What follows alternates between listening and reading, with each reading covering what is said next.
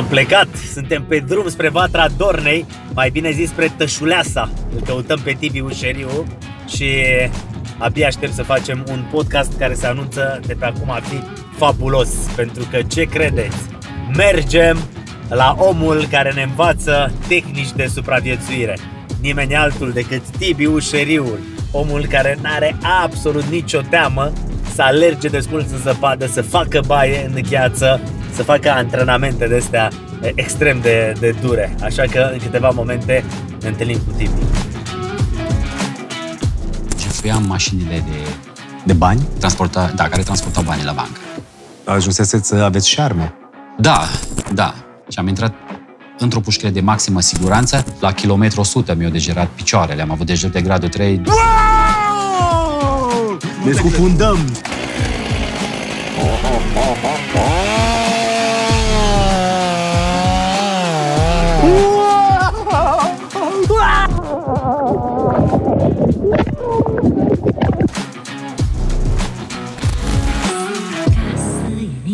Fiți atenți. Cât poate să fie omul ăsta de bun? Acest podcast cu tine E senzațional. La podcastul Acasă la Măruță. știi ce zic?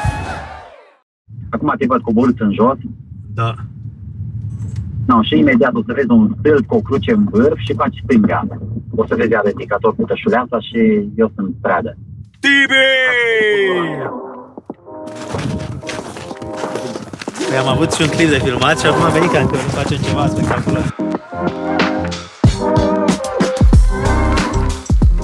Merge peste tot? Bem un pahar de vin, Tibi, și îți mulțumim mult de tot că suntem aici la tine acasă, la Tășuleasa, la pasul Tihuța. Da, am zis bine. De vizită. Da, ești în pasul Tihuța, mai sigur să zic așa, în Burgopas, la Tășuleasa Social. Perfect, îți mulțumesc mult de tot. Bem un vin de la prietenii noștri de la Sâmburești, special pentru tine. Ai ceva pregătit de la prietenii noștri de la Sâmburești pentru domnul Tibi? Ok, iartă-ne, Tibi, ți-am adus un vin, am zis alb, roșu și roze. Florin, hai să ne punem acolo pe masă, totuși, nu de alta, dar fi păcat să nu vedem priveliștea asta extraordinară. Vinul rămâne la tine. Am înțeles, bun. Și atunci tu ai avut grijă de noi, am spart de lemne, am făcut focul. Da, deci căldura am alergat, exact. Căldura ți-o meriți, să zic așa, și putem începe podcastul. Putem Mersi mult de tot. Suntem pentru prima dată cu un podcast în deplasare și mă bucur foarte tare că este aici într-un loc care arată senzațional. Da, un plământ de oxigen, știi? Ești la Tășuleasa Social să-ți faci așa o imagine. Noi aici am copilărit. Bunica mea, străbunica mea, mama mea sunt aici născuți pe pământul ăsta unde vezi. Aici, în urmă cu 20 de ani, fratele meu a construit Tășuleasa Social, ceea ce vezi aici. În ultimii 12 ani am alăturat și eu echipei de la Tășuleasa Social și este ceea ce vezi astăzi. E un loc senzațional și un loc extraordinar și mi-aduc aminte în cartea asta pe care am citit-o, de când am început să o citesc, de când am deschis-o până la final, nu m-am oprit. Știu că am mai prezentat-o și la mine în emisiune. Le recomand și celor care se uită la noi. Tibi Ușeriu, 27 de pași. Asta este cartea, este fabuloasă. Iar ce pot eu să spun este că în cartea asta, la un moment dat, spui că atunci când ai venit aici, stăteai în cameră și nu știai cum să deschizi ușa, pentru că nu mai aveai exercițiul ăsta după ce ai trecut prin toate acele încercări grele. Da. Dacă tu mi-ai adus atâtea cadouri, am zis că să încep și eu. Să știi că în ultimii 3 ani de zile, la Tășuleasa Social, soarele răsare și apune cu Via Transilvanica. Este proiectul nostru memorabil și îți fac cadou o bornă din an de zi. Și să-ți imaginezi, anul acesta o să fie în jur de 1500 de borne pe tot teritoriul României și ai un cadou și cred că ți se și potrivește puțin, să zic așa... E cocoș aici, sper, da? Un fel de cocoș pinguin, să zic așa. Mersi, Tășuleasa. Mulțumesc mult de tot, dar e adevărată povestea asta. Cu mult drag. Erai aici și nu știai cum să deschizi ușa? Da, gândește-te că după 10 ani de detenție mi-a fost destul de greu. Mi-am petrecut 9 ani mai precis și vreo 8 luni de zile într-o cameră de 7 metri pătrați, să zic așa, unde eu nu mai mi-am deschis ușa în cei aproape 10 ani. Adică nu mă trezeam dimineața, nu să-mi deschid ușa, să ies și eu din acea cameră. Și atunci, pentru mine, mi-a fost foarte greu ca să-mi reintru din nou în viața cotidiană și mă aduc aminte că primele 3-4 zile eu mă trezeam dimineața, rămâneam acolo pe pat, în cameră, aici jos, și efectiv mintea mea nu procesa acel moment că eu sunt în libertate. Și atunci venea fratele meu dimineața și zicea, bă, Tibi, hai. Eu eram puțin dezorientat total, adică nu știu dacă există un cuvânt pentru ceea ce mi se întâmpla atunci, dar mi-a fost destul de greu și primele zile a fost puțin mai crâncene, să zic așa, după care în următoarele 2 săptămâni mi-am mai revenit, nu a mai fost nevoie să vină cineva să mă scoată dimineața din cameră, cum se întâmpla, de exemplu, în penitenciar, în pușcărie. Și cam 2 ani de zile a durat procesul meu până atunci când m-am trezit într-o dimineață și am zis, bă, astăzi nu mi-am amintit. Adică a trecut, să zic, o zi întreagă unde nu m-am mai simțit închis în pușcărie. 2 ani de zile am avut nevoie de procesul ăsta ca să nu mai simt, adică să mă mai gândesc. Gândește-te că în primele 6 luni de zile mi-am făcut bagajul de vreo 3 ori să mă duc înapoi în pușcărie. Nu cred. Adică îmi doream asta pentru că nu mă regăseam în libertate. Există un proces și de obicei psihologii Creierul tău nu accepta. Nu că nu accepta, era obișnuit cu viața lui de acolo. Psihologii zic că după 5 ani de zile, odată ce te ține într-un loc, creierul tău e una cu locul în care tu stăteai. Eu acolo am devenit o legumă, să zic așa, pentru că nu aveam nevoie de nimic. Mâncarea mi era servită, plimbarea cea de o oră dintre 24 de ore mi era servită, nu trebuia să-mi fac griji de ziua de mâine, nu trebuia să-mi fac griji de nimic și atunci cumva am devenit așa o legumă, să zic, acolo, care eram un număr în acea celulă. Și clar că procesul de reabilitare a fost mai greu decât anii de detenție care i-am stat acolo. Vreau să te întreb și să povestim despre toate aceste lucruri, pentru că pentru cei care urmăresc podcastul nostru pot să afle cine este cu adevărat Tibi Ușeriu și în același timp pot să înțeleagă foarte multe lucruri despre ce înseamnă creierul uman, despre ce înseamnă lupta pentru supraviețuire, despre ce înseamnă anturajul care te poate duce la un moment dat să faci niște lucruri de care poate mai târziu să-ți pară rău și toate aceste nebunii. Pentru că eu nu știu cum ai ajuns tu în pușcărie, de ce? Bun, acum să zic că îmi pare rău, ar fi un pic exagerat să zic chestia asta, pentru că nu m-am mai gândit niciodată la chestia asta. Am primit foarte multe întrebări care mă întreabă, dacă ai putea să dai timpul înapoi, ai face altfel? Și eu zic de fiecare dată, da, nu m-aș mai lăsa prins. Deci altceva nu aș schimba nimic. Pentru că eu cred de fiecare dată și astăzi, cred că drumul cel adevărat e cel pe care îl ai în fața ta. Eu credeam foarte mult în ceea ce făceam, cred că o perioadă de timp am făcut-o foarte bine, doar că la un moment dat, clar, cred că doar în filmele povestea ta e de la Hollywood se întâmplă să rămâi undeva cu o insulă cu toți banii care i-ai făcut în perioada asta și să îi cheltuiești. Asta cred că doar în filme sau or fi cazuri. Cazul meu nu a fost să fie. Cum am început? Da, cum ai făcut? Adică tu ai plecat de străinătate? Cum a fost? Da, după Revoluție mi-am luat lumea în cap, încă eram minor. Câți ani aveai? Eram minor, 17 ani aveam atunci, chiar după Revoluție. Revoluția a fost la 16, am împlinit 16 ani la Revoluție, după care am împlinit 17 ani și atunci, cu acceptul mamei, mi-am făcut un pașaport și am plecat. Mama a știut că eu mă duc la un meci de fotbal, pentru că atunci se putea merge în zonele astea, Polonia, Ceoslovacia, încă era atunci, fosta Iugoslavia, încă era împreună, și se putea merge la meciuri. Și i-am zis la mama că plec la un meci de fotbal undeva și am fost în Germania, așa am plecat. Cum a început? Am avut nevoie de foarte mult timp ca să-mi dau seama cum a început totul. Dar să știi că una dintre lucrurile care pe mine m-au adus acolo a fost lipsa de educație. Deci lipsa de educație... Cât de mult îmi place podcastul ăsta, pentru că sunt convins că o să tragem și foarte multe semnale de alarmă. Lipsa educației. Și cât de importantă este educația și în ziua de astăzi. Pentru că foarte multe lucruri se întâmplă în rândul tinerilor, cum erai și tu atunci la 17 ani, pentru că nu există educație, pentru că nu există cineva care să te ajute, să știe cum să te sfătuiască. Eu cred că educația este totul până la urmă, mai ales atunci când ai doi părinți care și ei au dus o lipsă de educație crâncenă, adică nici eu n-am avut o educație. Eu am înțeles foarte bine și cred că din acest motiv mi-am și iertat părinții. I-am înțeles pentru că odată ce ei primesc ceva, dau acel ceva înapoi care eu l-au primit. Adică bătaia au primit și ei destulă, partea asta cu... Noi trăiam de la animale. Adică ceea ce vezi aici, gândește, eu aici am copilărit. de vestul, zona asta, aici am copilărit. Acolo, dacă te uiți așa puțin în dreapta, când o să ieșim, o să vezi, se numește Dealul Calului. După dealul ăsta e Dealul Calului. Acolo eram dat slugă. Adică, după divorțul părinților mei, fratele meu a rămas la mama mea, iar eu am rămas la tatăl meu. Așa se împărțeau atunci copiii. Pentru a nu le plăti pensia alimentară la doi, era unul dat la mamă, unul dat la tată, sau nu știu cum se făcea atunci. Noi eram învățați de părinții noștri, când mergeam la tribunal, cu cine vrei să rămâi? Deja știam, eu cu tata, eu cu mama. Era lecția învățată de acasă. Era declarația învățată de acasă, cum trebuia să faci. Și atunci am fost, ghinionul meu, să zic așa, a fost să rămân la tatăl meu. Tatăl meu, clar că s-a recăsătorit, a mai adus încă 3 copii, care toți erau mai mari ca mine, care și de la ei același lucru, pentru că luam bătaie.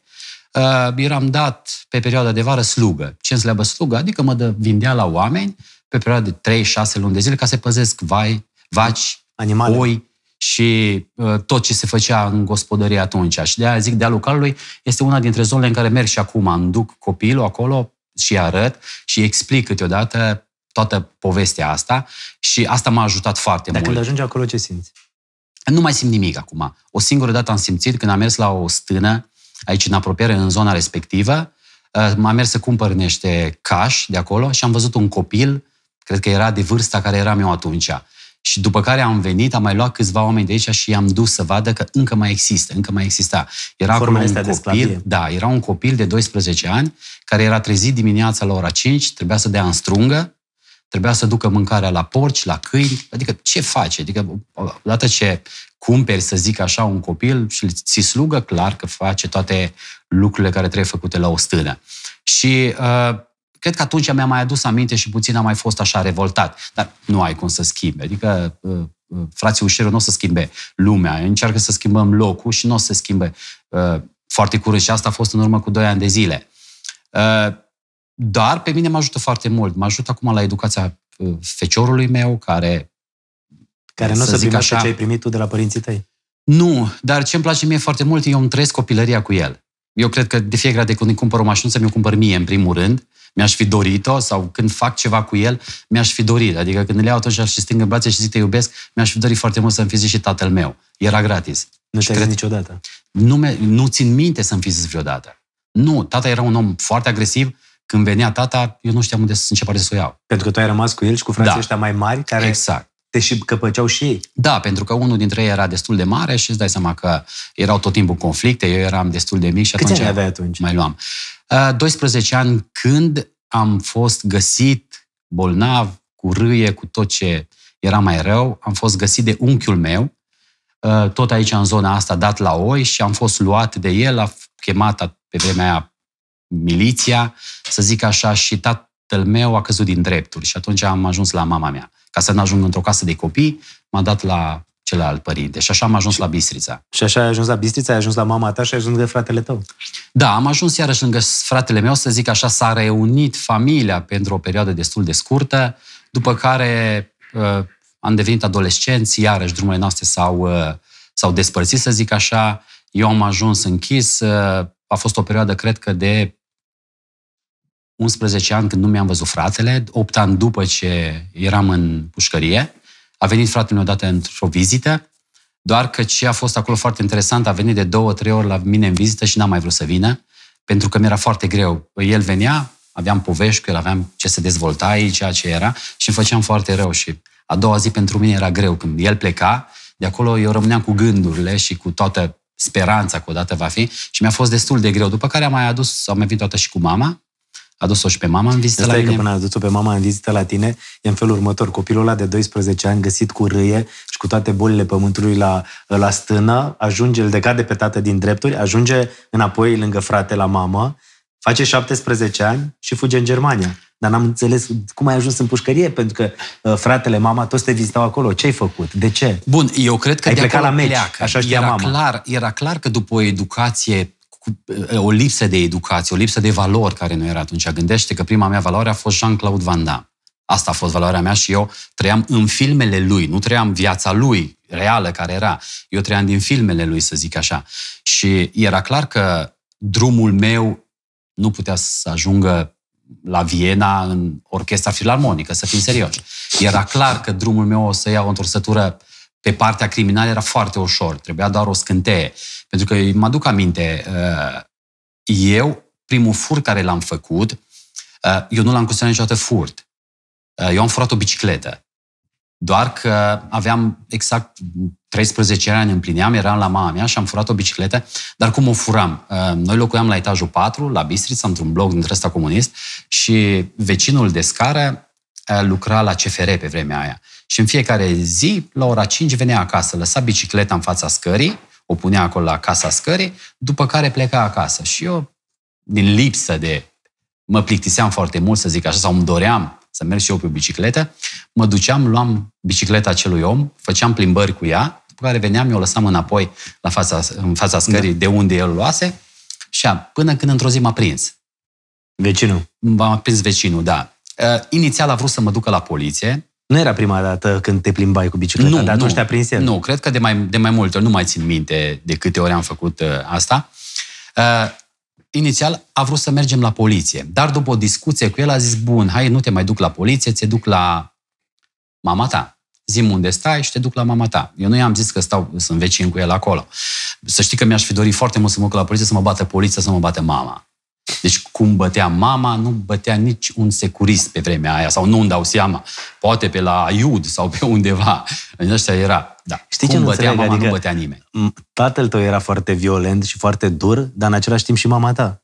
Adică n-aveai mângâierea aia de care aveai nevoie ca și copil. Gândește-te că mama a fost bătută, cred că de 3 ori a ajuns în comă din cauza tatălui meu. Deci... lucruri pe care tu le vedeai cu fratele tău. Clar. Era o adică familie, era ceva între normal. ghilimele, o familie tradițională, care era undeva pe Valea Bârgăului, tradițională între ghilimele, care în spatele zidurilor se întâmpla o tragedie. Ceea ce cred că e o tragedie care poate puțin exagerată, pentru că cred că cel puțin 70-80% din zona asta copiii trăiau aceeași. Era o normalitate. Era o normalitate. Era parenting-ul din perioada aia. Da, unde dă mama crește, doar că erau unii dintre ei, te-am făcut, eu te omor. părinți care erau puțin mai altfel, mai violența lor cumva era un pic mai exagerată decât... Și ți-aduce aminte bătaia aia când te-a dus vecinul că ai furat bicicleta? Da, mi-o aduc aminte. Eu am descris-o și în carte, așa puțin mai... să zic așa... Mai nuanțat un pic, adică da, mai... pentru că, gândește-te că cred că prima cititoare a cărții mele a fost mama. Nu cred. Da, eu locuiesc aici, adică locuiesc în aceeași casă cu mama. Și am încercat Mi-ai zis că o să merg să o cunosc pe mama ta? Da, bineînțeles, păi cum? Nu ieși de pe poartă până nu pune mama mâna un pic pe tine, ca să simți. Am înțeles. Norocul tău că acum are 77 de ani și nu da așa. Dar să știi că dacă ar avea 30-35 de ani cât avea, ar face același lucru. Nu s-a schimbat foarte mult. Deși acum, bun, văd relația dintre ea și fiul meu și mi-aș fi dorit, să zic așa, să fi avut și tu parte de relație. Da, să fi avut și o parte de și partea asta. Te-ai bătut atunci rău? Da, m-am bătut foarte rău. Cred că până la vârsta de vreo 26 de ani am avut încă urmele pe corp din cauza asta, da. Și ce a fost foarte interesant, eu după ce m-am întors din penitenciar, eu am prelucrat mai mult sau mai puțin toate lucrurile care s-au întâmplat și am început să discut cu ea despre chestia asta, dar am început să discut cu ea să văd dacă îi pare rău. Adică să zice, bă, uite, așa au fost vremurile, uite, așa a fost, nu. Ea nu regretă niciodată. Și acum, dacă o să mergi tu și o să întrebi de bătaie, nu o să zică. Ea o să zică, dar știi ce ai făcut? Dar știi de ce te-am bătut? Deci nu o să zică că, bă, nu, trebuia să facem așa. Nu. Ea se duce până la final pe partea asta că am meritat-o. Bine, am meritat. Clar că o meritam, dar nu în stilul ăla, cu siguranță nu în stilul ăla și cred că educația unui copil se poate face total altfel. Adică nu că cred, se poate 100%. Și atunci ai plecat în Germania, da. 17 ani, ei știau că te duci la un meci, pentru că niciodată nu te-ar fi lăsat probabil să spui că pleci pentru că vrei să-ți încerci, nu știu... Eu am mai povestit asta și am mai zis și chiar și ei, am mai zis și fratelui meu și de fiecare dată era povestea aia aici că da, te duci acolo, trebuie să scâni cu colaci în coadă. Exact asta, era care se mai poartă și acum, trebuie să scâni cu colaci. Într-adevăr, nu a fost scâni cu colaci în coadă. Am ajuns undeva în Berlin. În Berlin m-am predat pe Dar ce, acolo ai furat ceva? Ai făcut ceva? Nu, acolo nu a început. Nu, în primii 2 ani de zile nu am început infracțiunile. Nu, am lucrat la o pizzerie, doar că acolo iarăși am nimerit într-un restaurant italian, într-o trattorie se numea, și ei foloseau munca asta, mai ales dacă erai la negru, te foloseau ca pe un sclav, adică te munceau până aproape cădeai jos, știi, pentru niște bani acolo. Și de acolo am plecat destul de dezamăgit și a fost destul. După aia m-am întors înapoi în țară, am fost luat fără să-mi doresc, mi-am făcut stagiul militar, adică am fost luat, am fost dus în armată, mi-am terminat stagiul militar, de a zic că am fost luat pentru că trebuia să mă prezint. Nu m-am prezentat pentru că eram în străinătate și când am venit m-au luat direct din frontieră și m-au dus în armată. După ce mi-am terminat stagiul militar, am plecat din nou. Iar după care am început partea asta cu infracțională și a fost o întâlnire dintre 2 oameni care la momentul respectiv aveau nevoie de ceva. Așa am început toată povestea asta și mi s-a propus. Te-ai întâlnit cu cineva? Da. Care ți-a zis... Întâmplarea este așa, pare puțin desprins așa dintr-un film dintre asta. Toată viața ta mi se pare de film. Eu mă întorceam din Germania acasă. M-am oprit într-o parcare pe autostradă și în parcare era pe bancă un tip în chiloț. Stătea acolo în chiloț, destul de zdravăn așa, și mi-a cerut ajutorul. Eram cu un prieten de-al meu și mi-a cerut ajutorul. Și noi nu le-am prea înțeles pentru că el vorbea foarte accent iugoslav, adică el era iugoslav și la un moment dat când i-am zis că sunt român, vorbea și puțin în română pentru că era născut în Iugoslavia, dar chiar la graniță. Și ne-a zis că a fost jefuit, a zis că a dormit în parcare, au venit, el zicea atunci, albanezii l-au jefuit și l-au scos din mașină, l-au lăsat pe bancă și noi l-am luat și l-am ajutat. El ne-a povestit că este primar într-o localitate din Iugoslavia și ne-a povestit o poveste care noi clar că nu am băgat-o în seamă. I-am dat un training, cum se zicea atunci, și l-am trecut vama până în România și la România l-am lăsat. Și el mi-a zis, lasă-mi numărul de telefon, poate odată ne mai întâlnim sau pot să-ți trimit training-ul înapoi. Am primit training-ul înapoi și după 6 luni de zile a venit, a bătut la ușă și a zis că... A venit în România la tine acasă. Da, a venit în România, pentru că am vorbit cu el, a venit și mi-a propus ca să lucrez pentru el. Și mi-a propus ca să lucrez pentru el, mi-a propus ca să fiu gardă de corp. Am zis, tânăr, nu am experiență, zic, nu îți faci tu probleme. Dacă vreodată îți dorești chestia asta, eu te aștept cu mare drag. Am ajuns la el, la un moment dat, tot într-un moment ăsta de criză, că nu știam ce să fac cu viața mea. Am ajuns la el m-a trimis la o școală de gărzi de corp în Israel, după care am venit înapoi și am lucrat pentru el ca și gardă de corp o perioadă de timp. Da, el chiar era primar într-o localitate? Da, era primarul. Adică el nu mințise toată povestea cu jefuitul și l-a lăsat în chiloți acolo în parcare? A început în Pojaroviț, e al 2-a localitate cea mai mare din Iugoslavia, după care a ajuns la Belgrad, dar aici nu mai pot să dau foarte multe detalii din punctul ăsta de vedere. Și în carte am încercat numele să îl pun puțin altfel, pentru că eu l-am vizitat, în urmă cu câțiva ani l-am vizitat, m-am întâlnit cu el așa. Încă e primar? Nu, are o vârstă destul de nouă. Da, de înaintat acum. Da, și de acolo noi am început. El controla, să zic așa, mai mult sau mai puțin, partea asta de infracțională din Iugoslavia. O controla pe lângă meseria care o făcea. Controla. Și acolo am cunoscut niște oameni, am început cu furturi de mașini, după care am terminat furturile de mașini, unde am și fost prins odată. Adică a fost prima mea evadare. Ai furat mașini? Da, furam mașini la comandă. Furam mașini la comandă, era o rețea de traficanți de furturi de mașini. După care noi eram doar spunea, uite, mașina aia, voi vă duceați ca în filme, efectiv? Da, și în general noi primeam și pont, îi se zice, primeam și locul unde e mașina și de unde să o luăm. Noi urma doar să luăm mașina de acolo. Voi doar o transportați, cum ar veni? Exact, și o luam și o transportam în Italia. Acolo era luată, desfăcută, schimbat serii, dar cu asta nu ne ocupam noi. Noi eram transportatori, să zic așa. După care am trecut la jafuri de bijuterii, adică jefuiam bijuterii. Intram în magazine. În magazine și jefuiam magazine de bijuterii. După care... Da, când te-au prins prima dată, când ai furat mașinile? Da, prima dată am fost prins treceam din Franța în Italia, în Montgenevre se numește trecerea de frontieră, acolo am fost prins prima dată cu pașaport fals, mașină furată, am fost închiși, de acolo am evadat, să zic așa, prima dată. Și cum adică? Și atunci am dat. Eram într-un arest preventiv, să zic așa, și eram mai multe persoane în acel arest preventiv. La un moment dat a venit să ne aducă mâncare, am tăbărit toți pe el, pe gardianul respectiv, am ieșit și care cum am scăpat. Am scăpat 2 din vreo 7 câți eram în celula respectivă. Asta a fost prima mea evadare, să zic așa. Mai urmează? Mai urmează în poveste. Sper să nu mai am de evadat. Nu, în povestea, până în ziua de astăzi. Da. Pentru că, de fapt, și acum, dacă stau bine să mă gândesc, în fiecare zi evadezi, pentru că în timpul acesta, când oamenii văd podcastul nostru, tu ești undeva la cercul polar, într-o cursă de 500 de kilometri, la minus 22 de grade noaptea sau ziua, și asta faci tu.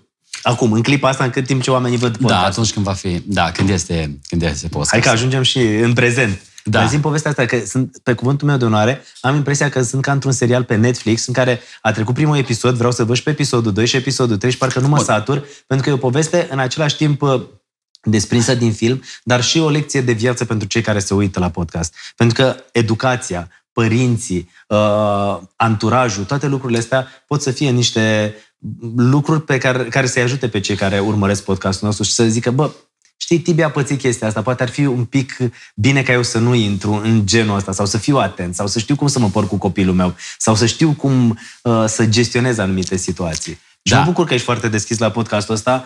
Noroc pentru prima evadare. Da. Am ajuns la episod 2. Cum e, băieții? E bine la film? E bine. Bun, mergem mai departe. Da. Ai trecut la bijuterii. Da, bun, păi în orice meserie nu trebuie să crești, adică trebuie să faci ceva mai spectaculos, mai riscant. Da. De acolo am trecut la bijuterii, iar după bijuterii a fost destul un pas până am trecut la transportare de bani, adică erau transportate de la magazinele mari, de la mall-uri în general, venea o mașină, lua banii din mall-ul respectiv și îl transporta la bancă și am început să facem asta, adică jefuiam mașinile de bani? Care transportau banii la bancă. Asta înseamnă că ajunseseți să aveți șarme. Da. Din păcate, da, și condamnarea mea a fost foarte mare din cauza că la un moment dat am și împușcat un gardian. La un moment dat. A fost un schimb de focuri și de asta am fost și condamnat 23 de ani de detenție. 23 de ani de detenție? Da, din fericire, să zic așa, gardianul a fost doar rănit. N-a murit? Nu. Cred că eram încă acolo. Eram încă acolo dacă murea, pentru că la un jaf cu crimă se face cel puțin 20 de ani. Se face. Deci ăsta a fost un jaf doar cu o tentativă de crimă, că nu s-a mai... Nu... Da, am rănit. În schimbul de focuri a fost rănit gardianul. Asta în Germania se întâmplă? În Germania. Da, în Germania. Noi am lucrat Germania, Austria și Franța și condamnarea din acest motiv mi-a fost atât de mare în perioada respectivă. Gândește că am fost condamnat în anul 2003. Am fost condamnat, am fost prins în 99. Am fost prins. Ai fost condamnat la 23 de ani de detenție? La 23 de ani de detenție. Am fost condamnat în 2 țări. M-a condamnat Austria și Germania și cumva s-a comasat pedeapsa și de aia am scăpat puțin mai repede, pentru că înainte îți terminai o pedeapsă unde primeai în Germania, după care îți continuai care primeai una în Franța, după care plecai în Austria, te mai condamna și făceai cumva din toate 2/3 sau cel puțin jumătate. După ce ai intrat partea asta de EU, justiția cumva s-a comasat și dacă aveai mai multe pedepse în mai multe țări, se comasa pedeapsa. Dacă era fără crimă, puteai să ajungi maxim la 50. Pedeapsa maximă care se putea dea era de 15 ani. Și atunci mi s-a comasat pedeapsa la 15 ani și am scăpat la 2/3, adică am făcut 10 ani. Mi-a zis că în mai devreme a fost prima evadare. Când te-au condamnat aici, s-a întâmplat... Da, am mai fost prins în 97, în Austria. Am mai fost prins după ce jefuisem o bijuterie. Am mai fost prins atunci și de acolo iarăși am reușit. De acolo am reușit să evadez cu ajutorul iugoslavilor. Deci ei m-au ajutat în mare parte ca să scap de acolo. Mi-au trimis ajutoare și m-au ajutat ca să pot să evadez. Numai că acum... nu intrăm în detaliile astea, probabil o să le vedem într-un film, jur, m-aș uita, cred că... Cu siguranță, deja se lucrează la asta. La un film despre povestea asta? Da. Adică suntem un fel de avantpremiera filmului. Da, eu am vândut drepturile unei echipe canadiene și am început deja filmările pentru un docudrama și partea de film, ficțiune. Acolo o să se facă după carte, în mare parte. Pentru cei care se uită la podcastul nostru, aceasta este cartea 27 de pași o carte fabuloasă cu Tiberiu Ușeriu, unde povestește toate aceste lucruri. Eu ți-am zis, când mi-ai adus-o prima dată, am citit-o, de când am deschis-o, nu m-am oprit până la final și țin minte și atunci ce mi-ai scris, când nu mai poți un pic. Tiberiu Ușeriu. Da, și cred în asta. asta. E deviza ta. Când mai poți un pic. Și cred în asta foarte mult, trebuie să știi doar de ce o faci. Și că vorbeam despre canadieni și film, ce-i fain, o să mă duc aminte pentru că urmează în luna mai să filmăm la penitenciarul, am primit aprobare să filmăm la penitenciarul de unde am evadat. Și o să filmăm acolo în luna mai pentru documentar. Dar am ajuns, practic, cu povestea noastră când Tiberiu Ușeriu, pentru că s-a întâmplat și acest schimb de focuri de armă și gardianul a fost rănit, condamnat la 23 de ani de închisoare. Am fost prins, ce am fost prins în Austria, după care eram fugar, eram dat prin Interpol, era o recompensă de vreo 20 ceva de mii de mărci, la vremea respectivă, și cumva apăruse și, era primul an în care apăruse telefoanele celulare, și eu am fost arestat în România. Doar că după 30 de zile, România nu făcea extradări dacă nu era o crimă sau dacă țara respectivă care te cerea nu avea un condamnat pe care el și-l doreau. Adică se mai făceau schimburi de condamnați în perioada aia și atunci ministrul care era la vremea aceea nu a semnat extradarea mea pentru că nu aveau niciun om care să-și-l aducă de acolo și cum nu eram pentru crimă, nu. După 30 de zile am fost lăsat la București, pe acolo am fost arestat, la București. Am fost lăsat în libertate, doar că eram căutat. Germania, Austria mă căuta încă pentru infracțiunile astea și m-a prins Interpolul. Interpolul m-a prins, eu, cum eram fugar, nu stăteam mai mult de o lună, 2, 3 într-un loc. Mă întorceam din Irlanda, într-un avion eram, ei se urcase, știau că deja eu mă urc în acel avion, s-au urcat în avion cu mine și la un moment dat au sărit pe mine, m-au încătușat, mi-au pus o mască pe față. Avionul a aterizat, m-au urcat din avionul respectiv de cursă de linie, m-au urcat într-un avion privat de-a lor, m-au dus în Germania, în München, după care am fost dus într-una dintre cele 3 pușcării din Germania cele mai de siguranță. Adică știau că m-au scăpat de 2 ori, pentru că ei mă căutau, m-au scăpat de 2 ori și au zis că de data asta nu-l mai scăpăm. Și am intrat într-o pușcărie de maximă siguranță. Ce înseamnă pușcărie de maximă siguranță? Adică condițiile de detenție sunt la maximă siguranță. Adică nu ai dreptul la nimic. Cum am zis, prima mea vizită am primit-o după 8 ani de zile. Până atunci nu am avut 8 ani de zile n-ai văzut pe nimeni? Nu am avut doar avocatul și avocatul mi-l vedeam printr-un geam și vorbeam cu el la telefon. Era un telefon și vorbeam cum... Asta l-am văzut până la proces. 4 ani de proces nu am avut nimic în cameră. Era o cameră de 7 metri pătrați, nu era nimic. Adică n-aveai cărți, n-aveai televizor, n-aveai radio, n-aveai nimic. Era doar o Biblie în limba germană. Iar odată la 24 de ore erai scos. Eu eram scos la 9 dimineața, eram scos într-o curte care măsura 27 de plași. Și așa am dat și titlul cărții. 27 de pași de la curtea asta. Da, era cred că puțin mai mare decât sala asta unde filmăm. Asta era curtea ta. Și aveai voie cât să stai? O oră, da. Primii 4 ani eram dus cu cătușe, adică mă plimbam cu cătușe, nu mi-erau date cătușele jos de la mâini, iar după 4 ani, după ce am fost judecat, am intrat pe gradul 2 de detenție, iar acolo puțin, să zic așa, sau mai relaxat. Primeam dreptul la bibliotecă sau, de exemplu, am primit televizor, am primit un radio și puteam să mă abonez la unul dintre ziarele care în landul respectiv, care se vindeau acolo. Țin minte că în carte povestești că îți trebuie foarte multă putere să reziști, pentru că în închisoarea asta de maximă siguranță, unul la 2 zile sau o persoană la 2 zile, fie își lua zilele, fie... Da. Cred că a fost perioada pe care n-ai putut să uiți. Era din cauza... Acolo era cea mai mică pedeapsă, cred că eram eu condamnat. Mai erau pedepse de 25 de ani, de 30 de ani, dar eu eram unul dintre condamnații... 23 de ani. Da, unul dintre condamnații cu pedepsele cele mai mici eram. 85%, 90% din deținuți nu mai părăseau acel penitenciar. Să-ți faci o imagine, majoritatea erau încă deținuți care stăteau de 40-45 de ani, de la fost teroriști care erau prin Germania și erau foarte mulți condamnați aduși din războiul din Iugoslavia, care erau condamnați la 500 de ani, Erau tot felul de pedepse dintre astea care... Cumulate de... Da, cumulate de toate. Erau criminali exact, în dau serie. ăștia de zici, pe 500 de ani cine trăiește? Deci nu conta, era... Că știai că oricum nu o să mai ieși de acolo din pușcăria asta, dar îți dădeai seama de gravitatea asta în funcție de 200 de ani, exact, 300. Și majoritatea pierdeau lupta asta, să zic așa. După ce primeau condamnarea, cam renunțau. Și asta era unul dintre modurile. Se sinucideau, efectiv. Chiar colegul meu de celulă, la un moment dat, într-o dimineață, l-au găsit mort. L-au găsit mort și erau moarte. Deci nu te puteai nici spânzura, de exemplu. Nu era o moarte între asta. El efectiv și-a tras o pungă pe gât și a legat-o singur și s-a sufocat. Deci au avut, de seama ce putere trebuia să aibă să facă chestia asta. Și tu, în primii 4 ani, cât stăteai acolo și făceai, cum era o zi din viața ta? Adică ce făceai?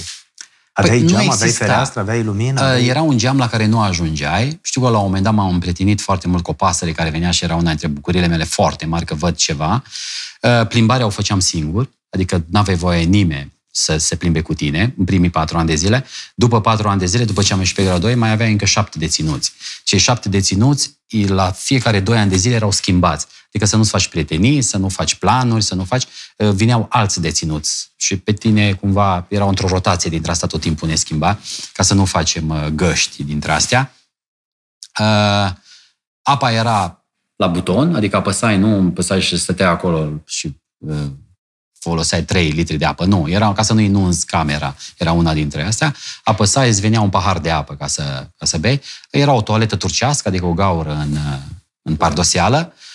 Nu era nimic la vedere, pentru că nu era calorifer, era totul încălzirea, era în pardoseală, nu te puteai urca la geam, nu aveai cum să te urci. Și dacă te urcai la geam, erau multe camere de lovedere și imediat venea. Erai supravegheat 24/24 cu camere de lovederi.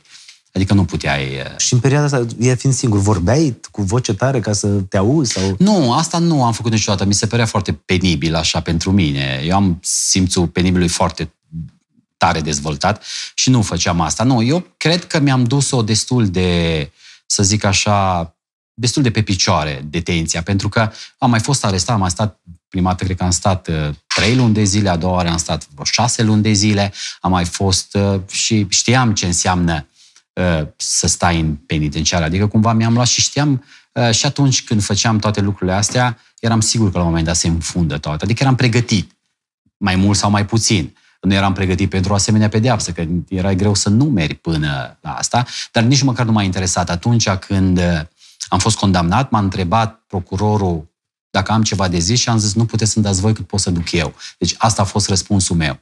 Îți dai seama că puteam să zic și eu că îmi pare rău, puteam să zic și eu ceva acolo. Nu, răspunsul meu a fost total și răspunsul judecătorului a fost pe măsură. A zis că să mai înzice asta peste 5 ani de zile. El știa că peste o perioadă lucrurile astea... Și el a zis că o să te mai întreb asta peste 5 ani de zile și o să vedem dacă tot la aceeași era încă aroganța de pe stradă.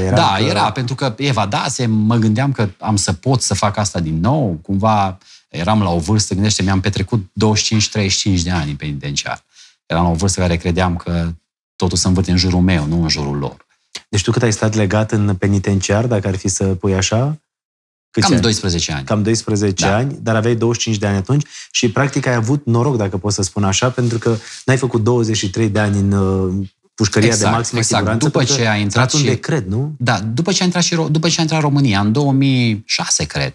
În 2006 sau 2003, după ce a arătat România în EU, a intrat și justiția România în procesul acesta. Și atunci te judeca țara respectivă. De exemplu, acum dacă faci o infracțiune în Franța, poți să-ți spășești pedeapsa în România. Ești judecat în Franța, îți dă o pedeapsă, după care își spășești pedeapsa în țară la tine.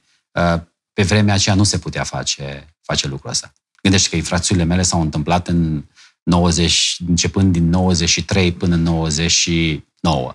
Și știi ce vreau să te întreb, Tibi? Spune că la un moment dat a vizitat pentru prima dată fratele tău, care el a fost partea cu minte a familiei. El n-a făcut... N-a avut aventurile tale. Da, el a fost diferit. El a avut și, să zic așa, i-a plăcut. Mie nici nu mi-a plăcut școala, nici nu am fost, nu m-a atras foarte mult. El cumva l-a atras puțin partea asta, a fost puțin mai educat și cumva el a avut și partea asta de frică, adică era frică de lucrurile care... De fiecare dată că am cazul în casă eram eu. Că dacă era ceva de extrem, Tibi imediat sărea în cap. Nu își făcea niciodată probleme. Sau dacă era ceva cum ne jucam noi și copii, dacă era ceva extrem, bătaie de joc era Tibi, că știa că el se bagă la toate. Și cred că și asta a făcut diferența. Eu am venit în România, mi-am făcut permisul de conducere și după care el își dorea foarte mult să ajungă și el în Germania. Și a venit, l-am luat cu mine, l-am dus în Germania, adică l-am dus, îl treceam flauduros, atunci treceai flauduros ca să ajungi acolo, fără acte, fără nimic. Și el a plecat la unchiul meu. Eu aveam acolo fratele lui mama, era acolo stabilit, care avea o muncă, avea tot și s-a dus la unchiul meu și a stat acolo și drumul lui a luat o întorsătură total altă. S-a dus să muncească, a cunoscut o fată, s-a căsătorit acolo și a fost total altă traiectoria vieții, da. Da, spuneai că în pușcărie te-a vizitat mama ta. Da. Cum a fost? Să mai aduci aminte? Cred că lucrurile de astea n-ai cum să le uiți. Să le uiți niciodată. A intrat plângând pentru că a ascuns o gumă de mestecat ca să mi-o dea. Și la controlul corporal, pentru că era clar că o controlează, a dezbrăcat-o și acum și a găsit guma și s-a speriat foarte rău. Îți dai seama că ea nu știa germană, i-a tradus fratele meu și s-a speriat extrem de rău. A crezut că nu mai lasă să iasă și pe ea.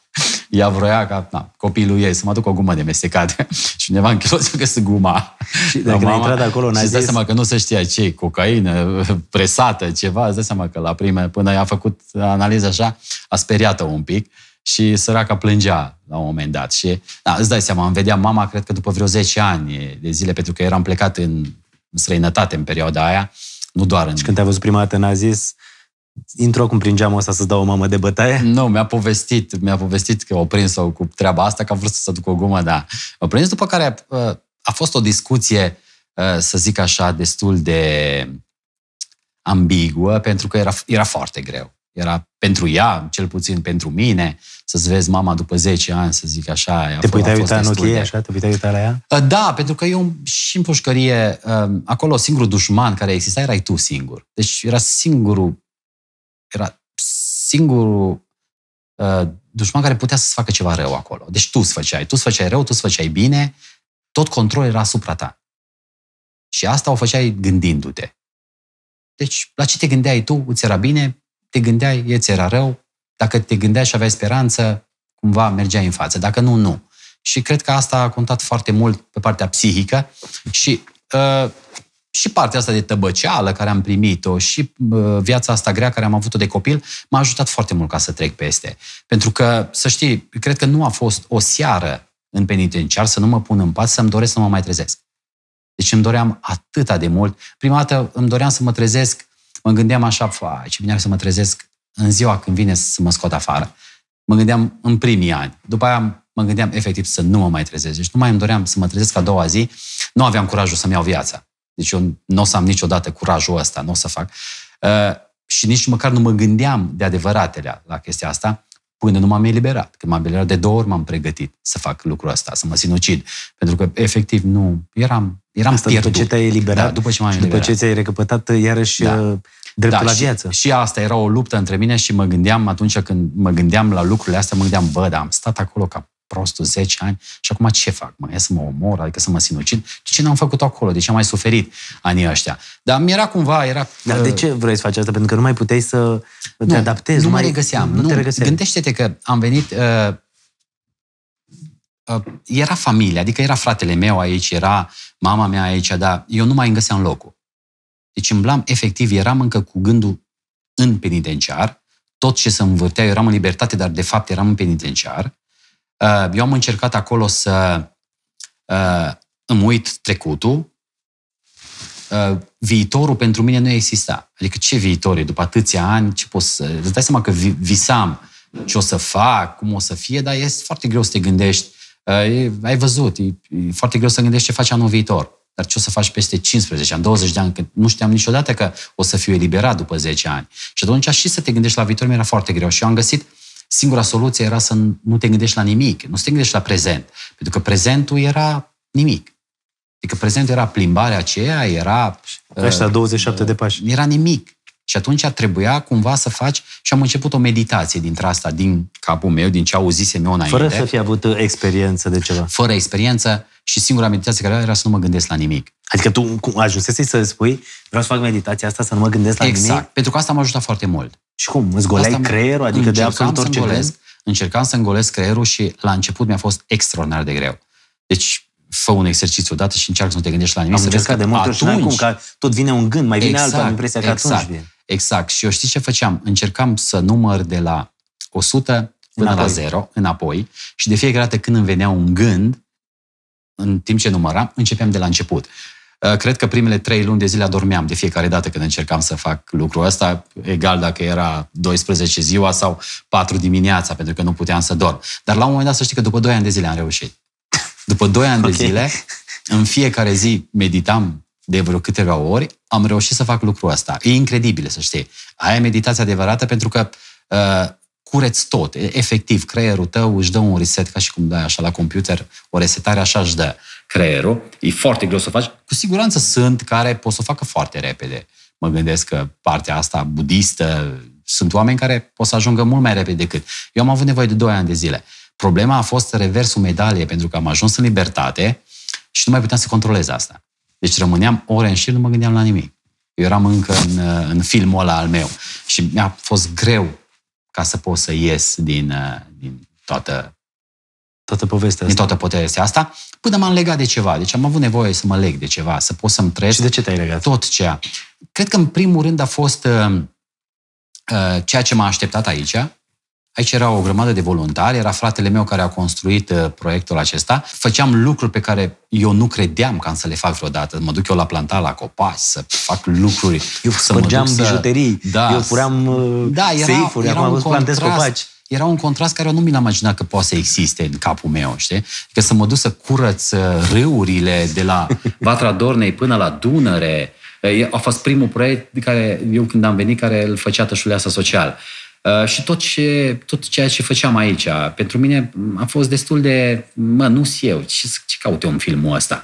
Era, știi? Adică eu sunt altul. În primii ani tot asta mi-am dorit. M-am și ferit foarte mult ca să mai regăsesc prietenii din acea perioadă. Când m-am întâlnit cu ei, am crezut că sunt în același film. Deci erau aceleași povesti, aceleași lucruri, aceleași planuri de dat tot felul de spargeri, tot. Și am zis, nici aici nu am ce căuta. Și atunci era clar că m-am refugiat aici. Gândește că după 10 ani ating o femeie. Și asta a fost unul dintre lucrurile care a trebuit să-l învăț de la început. A trebuit să îți dai seama, emoțiile alea care erau, mă gândeam, mai știu ce înseamnă asta. Să știi că e foarte mult. Gândește-te că câțiva ani îți poate schimba foarte mult, dar 10 ani în viață. Și 10 ani să te țin așa într-o cușcă dintre asta unde să fii mâncarea. Gândește că aveam 5 feluri de mâncare care mi-au fost date 10 ani de zile. Aceleași 5 feluri de mâncare? Exact, doar că orezul nu mai primeam lunea, îl primeam vinerea și lunea primeam pastele. Asta a fost. Deci, îți dai seama, acolo am devenit vegetarian. După care am mai continuat. Cred că 15 ani am fost vegetarian. Acolo mi-am schimbat și partea asta, puțin stilul de viață. Până am început să alerg. Acolo a fost... Ajungem imediat și la povestea asta cu alergatul, că mi se pare incredibilă toată povestea ta și e normal ca oamenii ăia din Canada să vină și să vrea să facă un film după viața ta, după cartea asta, pentru că este ireal. Adică la un moment dat, dacă îi spui cuiva, zice, n-are cum, știi? Adică nu-ți vine să crezi că un singur om trece prin atât de multe povești. Te gândești, zici, cum? Adică și încă mai e viu, încă mai trăiește, încă mai gândește. Mi se pare fabulosă toată povestea asta. Vreau să te întreb tatăl tău mai trăiește? Mi-ai spus că mama... Da. Tatăl meu are în jur de 81 de ani. Este undeva la vreo 120 de kilometri de aici. El are altă familie. Nu l-am mai văzut. Ultima dată când l-am văzut am fugit de el, cred că 2 ore. Aveam în jur de 14 ani, 13 ani jumate, 14 ani. Și l-am văzut undeva în Bistrița. Eu veneam de la școală. El căra mobil atunci cu cai. Încă se căra mobila cu cai în oraș. El căra mobila cu cai și l-am văzut și-o strigat după mine, Tiberiule, el așa îmi zicea, Tiberiule, vină încoace repede. Și-o strigat mai Tiberiule și am lăsat ghiozdanul și am fugit, cred că 2 ore, în Bistrița, pe un deal acolo și încă mă tremura. Și asta era 2 ani după ce am scăpat de el de aici. Deci pentru mine era un coșmar partea asta. Și Acum aș vrea într-o zi să am puterea să le iau pe David și să mă duc să-l vizitez. Dar încă mai caut. Am uitat de el. Deci am uitat în totalitate. Până s-a născut David, eu am uitat de tatăl meu. Nu mai era pentru mine. L-am iertat, nu mai aveam nimic cu el, doar că după ce a apărut David, s-a schimbat foarte mult chestia asta. Pentru că am văzut ce înseamnă să fii tată. Nu ce înseamnă să fii tată. Și am văzut cât de ieftin și cât de era să-i faci viața unui copil altfel. Nu te costa nimic. Chiar dacă, clar, nu aveau posibilități, cu siguranță nu avea posibilități să mă dea în Londra, la o facultate. Clar, nu. Dar putea să-mi ofere ceea ce aveam nevoie, un pic de dragoste. Ceea ce e gratis. Cred că pentru mine e cel mai fain moment să vină copilul, și tu știi, să spună te iubesc fără niciun motiv. Cred că nu-ți mai trebuie nimic altceva. Și asta de fiecare dată mă gândesc la el. Bă, de ce? Adică, de ce? De ce? Pentru că ai spus ceva mai devreme, asta primeau și ei, asta au dat și ei. Clar. Educația. Nu știau că lucrurile pot să fie și altfel. Cătălin, pe mine nu m-a învățat nimeni chestia asta. Eu m-am autoeducat, ceea ce puteau să facă și ei. Dar crezi că oamenii se pot autoeduca? De ceva. Crezi că, uite, sunt oameni care se uită la podcastul ăsta, crezi că pot să schimbe traseele pe care... Cu siguranță. Pot să schimbe mentalitatea. Cătălin, toți greșim în viață. Eu cred că trebuie... Noi suntem, la final, noi suntem rezultatul acțiunile noastre care le-am trăit în viață. Și eu cred că din acțiunile astea poți să înveți. Din fiecare acțiune, că e bună, că e rea, poți să înveți. Și clar că dacă greșești o dată, greșești de 2 ori, greșești de 3 ori și nu schimbi ceva, înseamnă că există o problemă. Adică acolo trebuie să lucrezi, acolo trebuie să-ți dai seama. Și din fiecare acțiune, la final, tu poți să înveți ceva. La fel și în sport. Din fiecare cursă pe care am abandonat-o, poți să înveți ceva. Abandonul poate să fie antrenorul tău, pe mai departe. Greșeala poate să fie, să zic așa, profesorul tău pe mai departe, adică ce trebuie să faci. Eu cred că din fiecare greșeală noi putem învăța ceva să mergem mai departe. Eu cred că și ultimii ani eu împart viața într-un ultramaraton. Știi ce vreau să te întreb? Cum ai ajuns să ai puterea asta de autoeducare și să faci toate lucrurile astea? Pentru că tu educația n-ai primit-o din familie. Tu ai fost oarecum al nimănui, știi? Și cum ai putut să-ți găsești echilibrul ăsta? Cred că fac ceea ce nu mi-aș fi dorit să mi se întâmple mie. Atâta tot. Nu fac altceva. Deci exact și cu copilul meu mă port așa și fac exact cum mi-aș fi dorit să fiu eu tratat. Exact asta fac.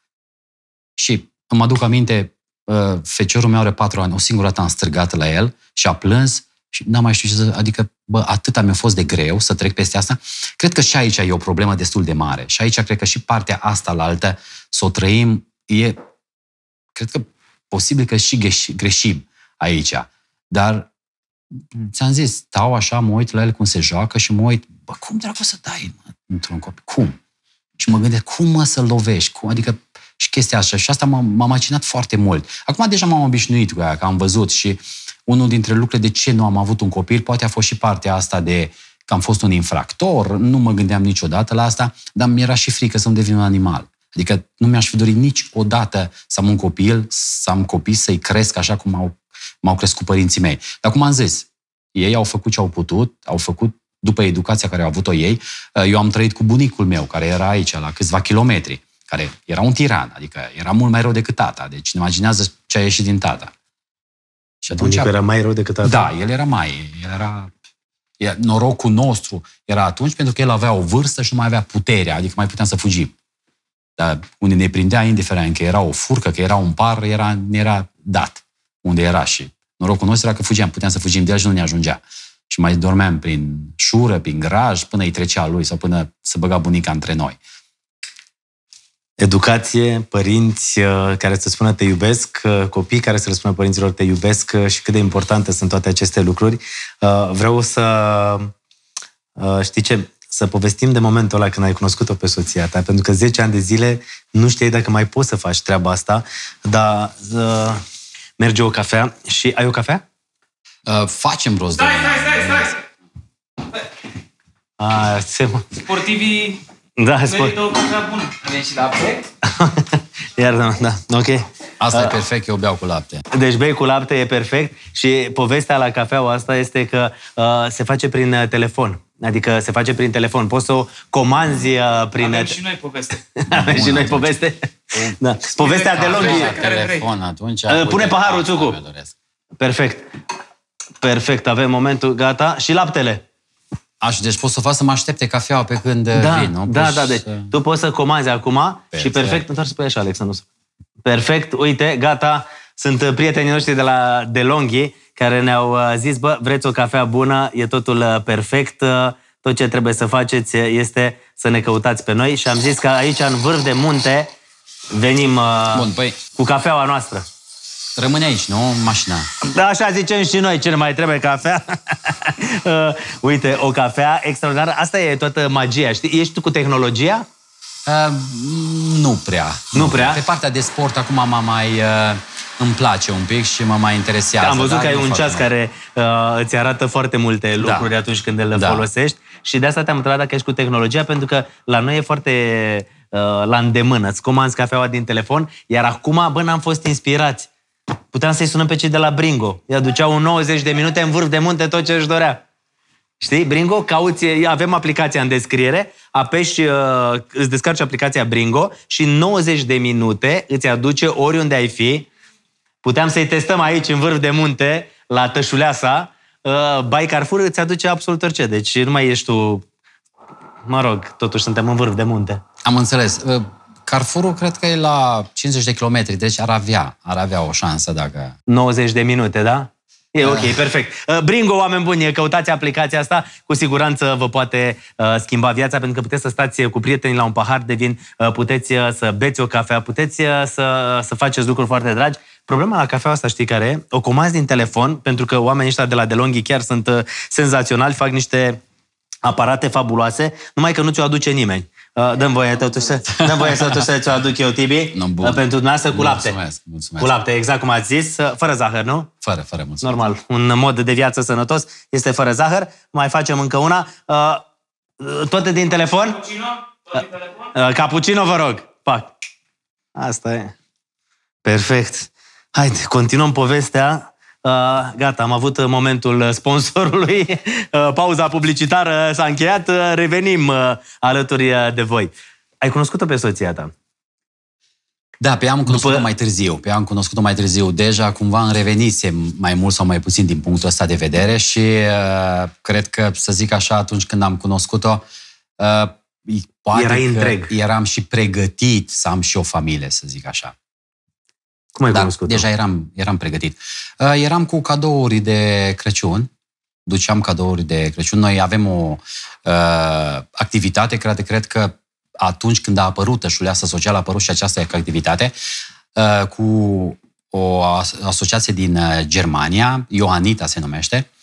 Aducem pachete din Germania. De exemplu, anul acesta, cred că peste 20 ceva de mii de pachete am adus și le împărțim copiilor pe vremea aceea nevoiași, iar acum le ducem prin școli, fiecare copil. S-a schimbat puțin sistemul, deci un copil din Germania face un cadou pentru un copil din România, iar acei copii dau ceva în schimb, adică fac o plantație, curăță, plantează lucruri dintre astea care... Și mergeam cu pachete la copii și ea era acolo, a venit ca translatore de engleză, să le explice truckerilor, șoferilor de pe camioane, despre ce facem noi acolo, cum împărțim cadourile și toate astea. Și așa am cunoscut-o. Vorbeai și germană tu? Pentru că în pușcărie ai învățat germană. Uite cum poți să înveți o limbă străină. Adică... Știam și înainte de a intra, dar chestii dintre astea, culcat, mâinile sus, la perete, deci astea le știam, le-am învățat. Erau așa, mot-a-mot, dar cu adevărat nu știam să leg o propoziție în germană foarte mult. Deci dacă era nu puteam să duc o conversație, mai ales că unde am lucrat la acea pizzerie vorbeam în italiană, nu am folosit limba germană, pentru că vorbeam în spate, nu aveam nevoie de ea și nici e o limbă destul de grea ca să o înveți așa. Și tu ai învățat germană în pușcărie? Pentru că aveai o Biblie în germană. Da, cum am zis, în fiecare celulă, pe masă, singurul lucru care exista era o Biblie în limba germană, iar odată la 30 de zile se făcea o slujbă în interiorul penitenciarului și erau scoși toți cei de religie ortodoxă.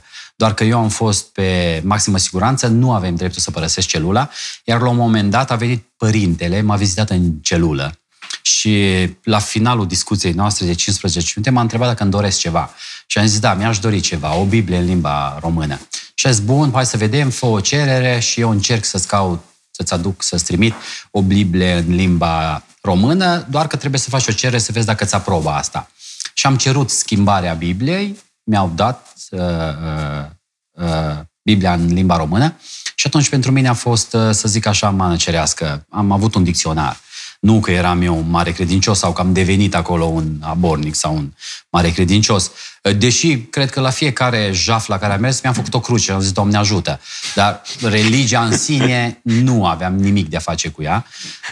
Am citit Biblia de Lasă-ne un 5 pic ori. să râdem, că a fost bună asta, toată lumea vrea să râdă, toată echipa e relaxată. Bineînțeles, trebuie să Da, mergi a funcționat cu ceva. ceva timp. La o perioadă a funcționat destul de bine. Și așa am învățat limba germană, să zic așa. Cu Biblia în paralel, Biblia în limba română și Biblia în germană. Da, și pentru că nu mai vorbeam românește, pentru că nu era niciun deținut român. Înainte de a mă libera eu cu 2 ani de zile, a fost condamnat și a ajuns în acel penitenciar un legionar, un fost legionar care omorâse vreo 3 prin Germania și a fost condamnat pe viață de câteva ori și a venit și era de origine română. Deci, cu el m-am întâlnit, cred că de 2 ori până și am vorbit puțin românește și aici am avut o problemă destul de mare. Să nu mai vorbești 10 ani limba ta sau m-am vorbit atunci când am avut vizitele, dar să nu faci asta cursiv în fiecare zi.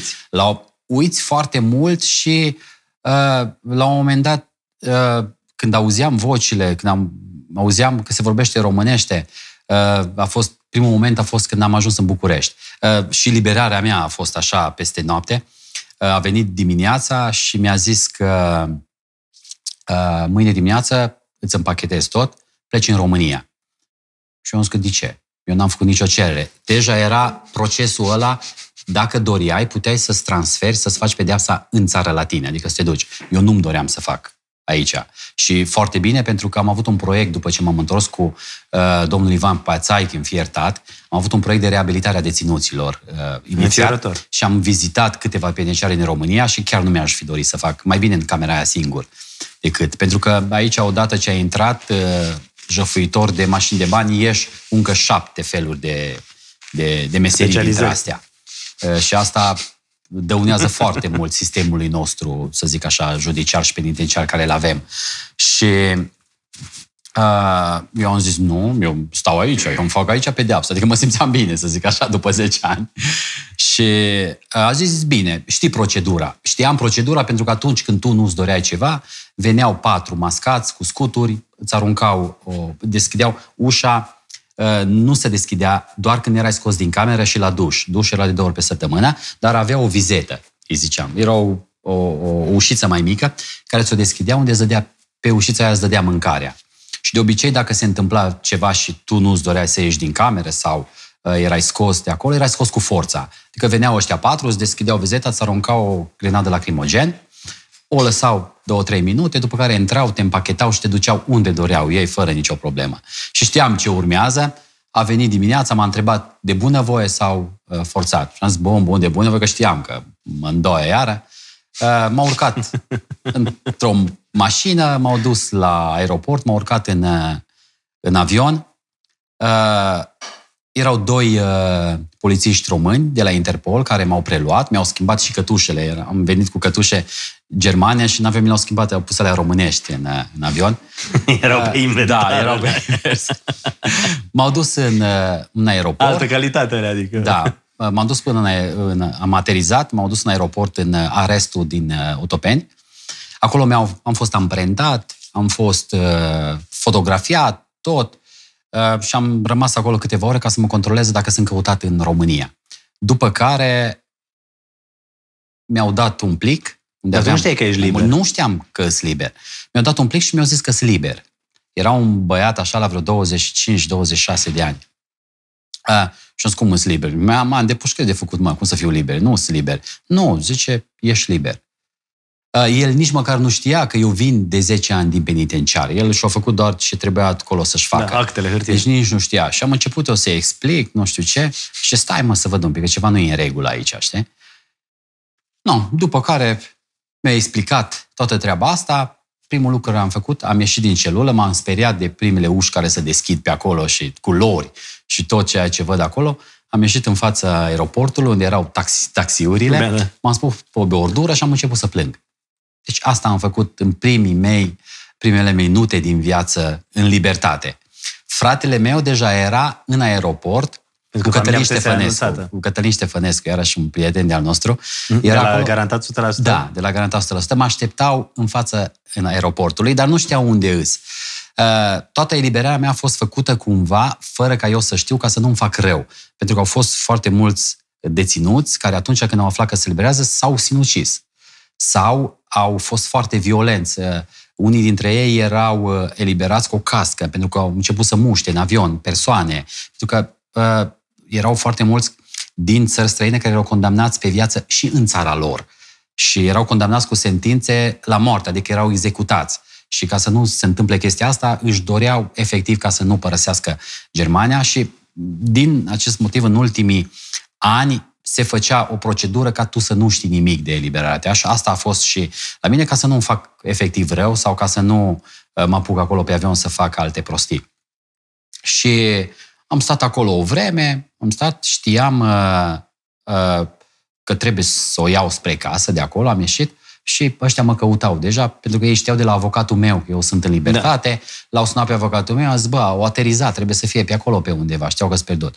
No, și Cătălin a fost unul dintre primii, în afară de familie, om cu care am povestit toată povestea asta. Și de acolo m-a urcat fratele meu în mașină și m-a adus acasă, pentru că eram total pierdut, eram în altă lume. Și Germana a învățat în pușcărie și te-a ajutat să interacționezi și cu viitoarea ta soție atunci când împărțeați aceste ajutoare? Nu, ea a tradus în engleză germanilor. Nu, okay. A tradus în engleză germanilor. Și cum ți-ai dat seama că e persoana cu care chiar vrei să te căsătorești? Dar nu mi-am dat seama, cred că nici acum nu-mi dau seama, nu suntem căsătoriți, adică persoana cu care vrei să trăiești religios, nu suntem. Nu, asta lucrăm în fiecare zi la lucrurile astea. Asta cred că la fiecare dintre noi. Cred că astea... Îți mai aduce aminte prima dată când v-ați sărutat?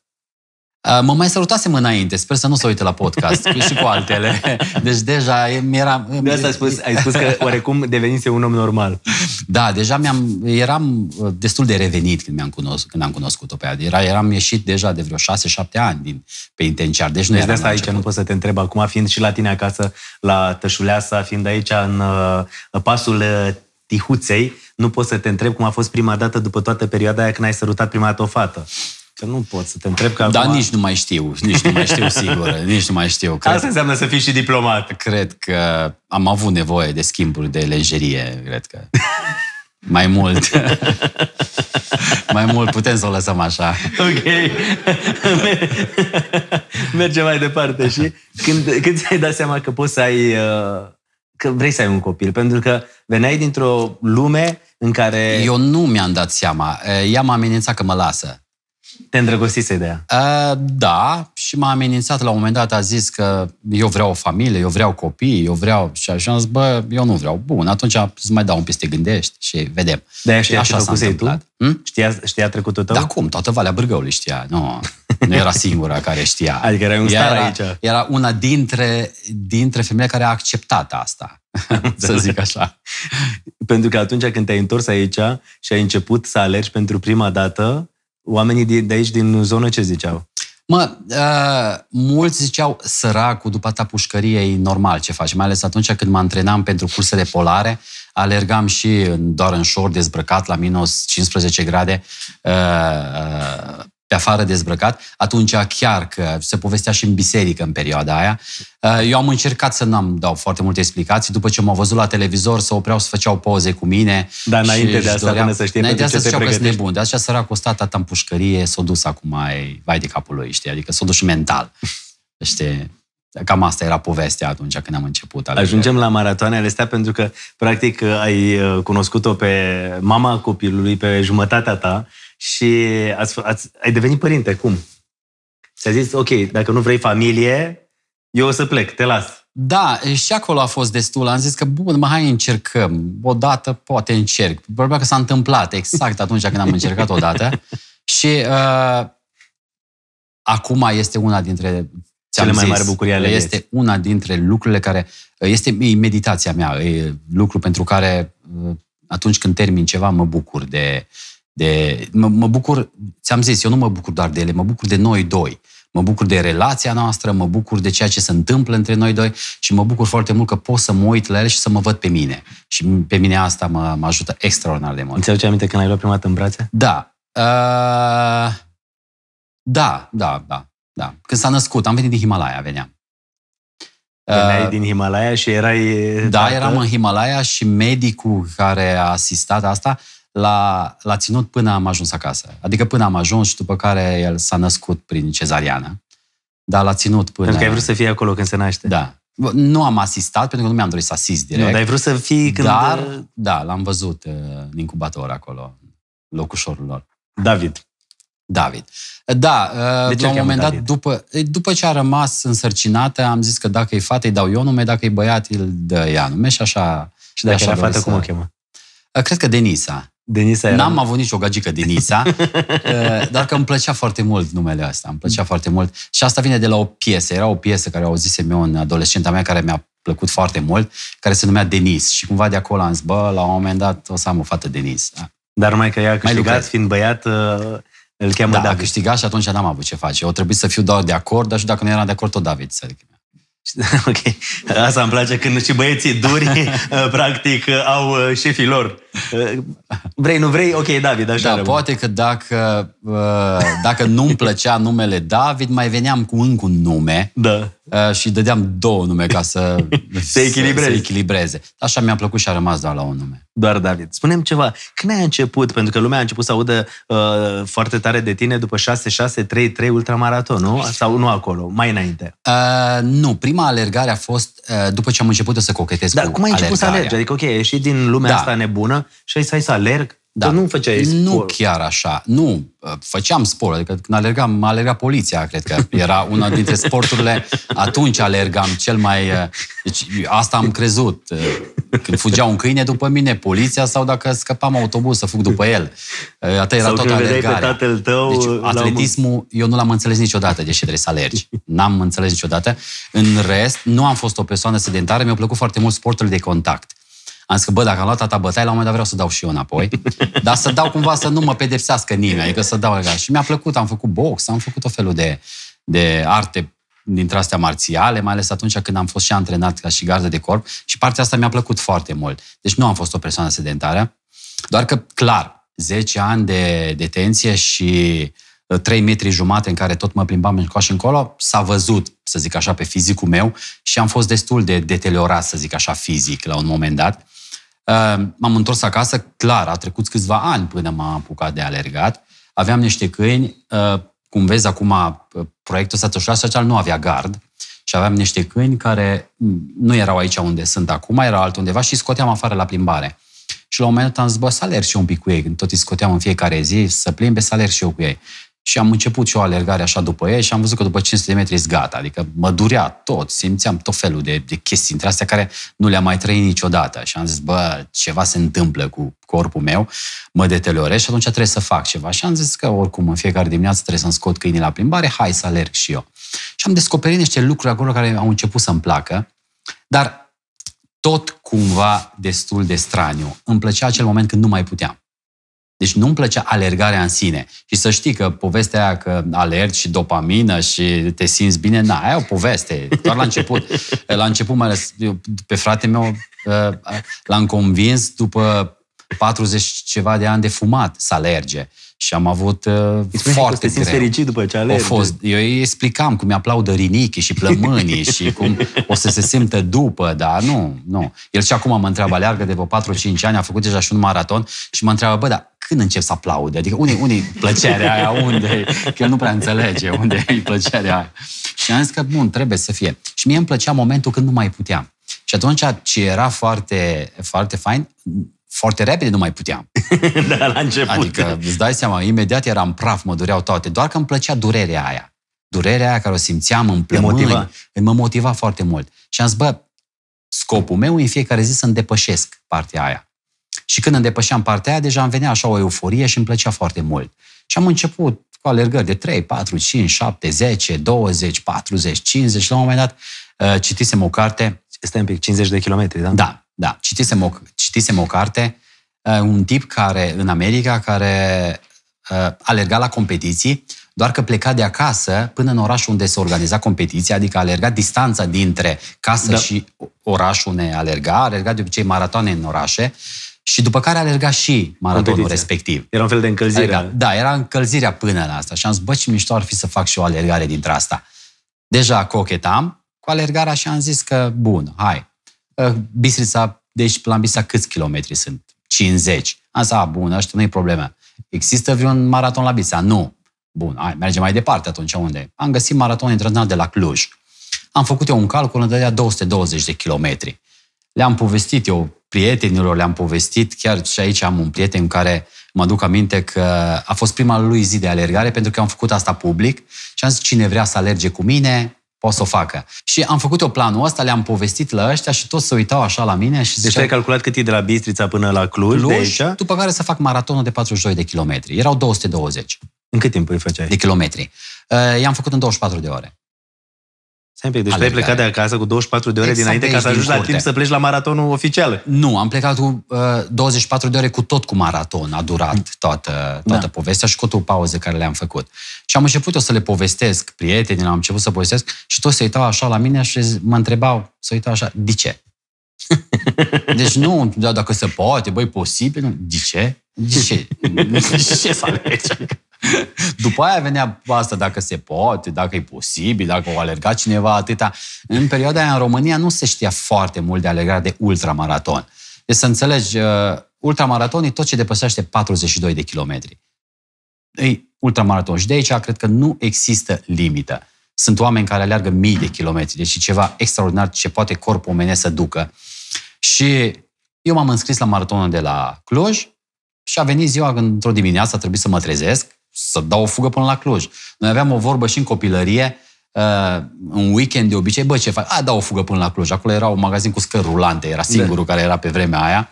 Și mergeam, ne cumpăram altceva ce găseam la Bisă. Dau o fugă până la Cluj. Eu trebuia să dau o fugă până la Cluj, adică trebuia să o iau la fugă până la Cluj. Mi-am găsit niște prieteni care să meargă cu bicicleta, să-mi ducă ce aveam, apă, câteva haine de schimb, nutriție. M-am trezit dimineața, am luat-o la alergare, am alergat, nu chiar dimineața, era cred că în jurul amiezii când am plecat. Și a doua zi dimineața am ajuns la ora 9 fără 20 în Cluj, m-am aliniat startului și am mai băgat încă 42 de kilometri în alergare. Deci ai alergat, prima dată 180. Ai alergat 180 de kilometri și apoi ai mai fac... După care am intrat în maraton, în competiția organizată la Cluj și am alergat și maratonul. Aia a fost prima mea competiție, să zic așa, de peste. Înainte alergasem și chiar am câștigat, e Transilvania 100 se numește, eu alergam undeva prin Bucegi, care se alerga 110 km. Deci am mai cochetat puțin așa. Și maratonul ăla l-ai dus la capăt de la Cluj.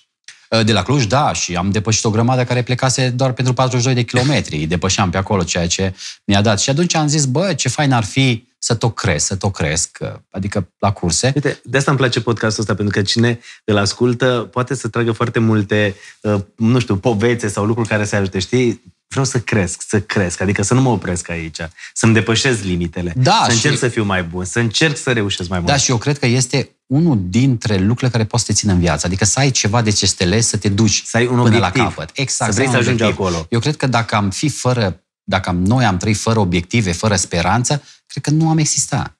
Adică de ceva tot se leagă, chiar și unul care nu face nimic toată ziua. Se leagă de televizorul ăla, de berea aia care o ține în mână, se leagă de ceva. Aia îl ține în viață, aia îi place. Și atunci cred că trebuie să găsească ceva. Eu am găsit asta și a fost una dintre lucrurile care m-a vindecat cu adevărat. Eu credeam că-s vindecat, dar nu. Într-un mine încă era o luptă, încă erau, cum mi-am demonii tăi. Cu demonii mei, între ghilimele, că nu era niciun demon care să mă urmărească. Eram eu. Personalitățile mele care erau altfel, care dădeau o luptă între ele cu copilăria, dădeam vina pe tot. Și aici fac o paranteză iarăși, atunci când am mers în penitenciar din România și am povestit cu deținuți.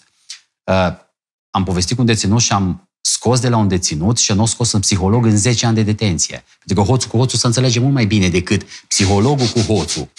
Și atunci e clar că trebuie să vorbești puțin pe limba lor ca să poți să faci chestia asta. Și acolo am învățat un lucru foarte, foarte important. Toți erau nevinovați.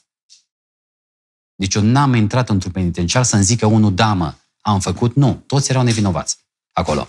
Toți dădeau vina pe altceva, alte circunstanțe și inventau o poveste acolo ca să zică, nu eu am fost de vină. Altcineva a fost de vină că eu am ajuns aici, de ce l-au prins? Și asta mi-am dat atunci seama, asta e o problemă crasă, foarte mare de-a noastră. Pentru că nu ne recunoaștem greșelile, nu ne recunoaștem trecutul. Și adică încercăm să mergi mai departe. Încercăm să fim altfel decât suntem.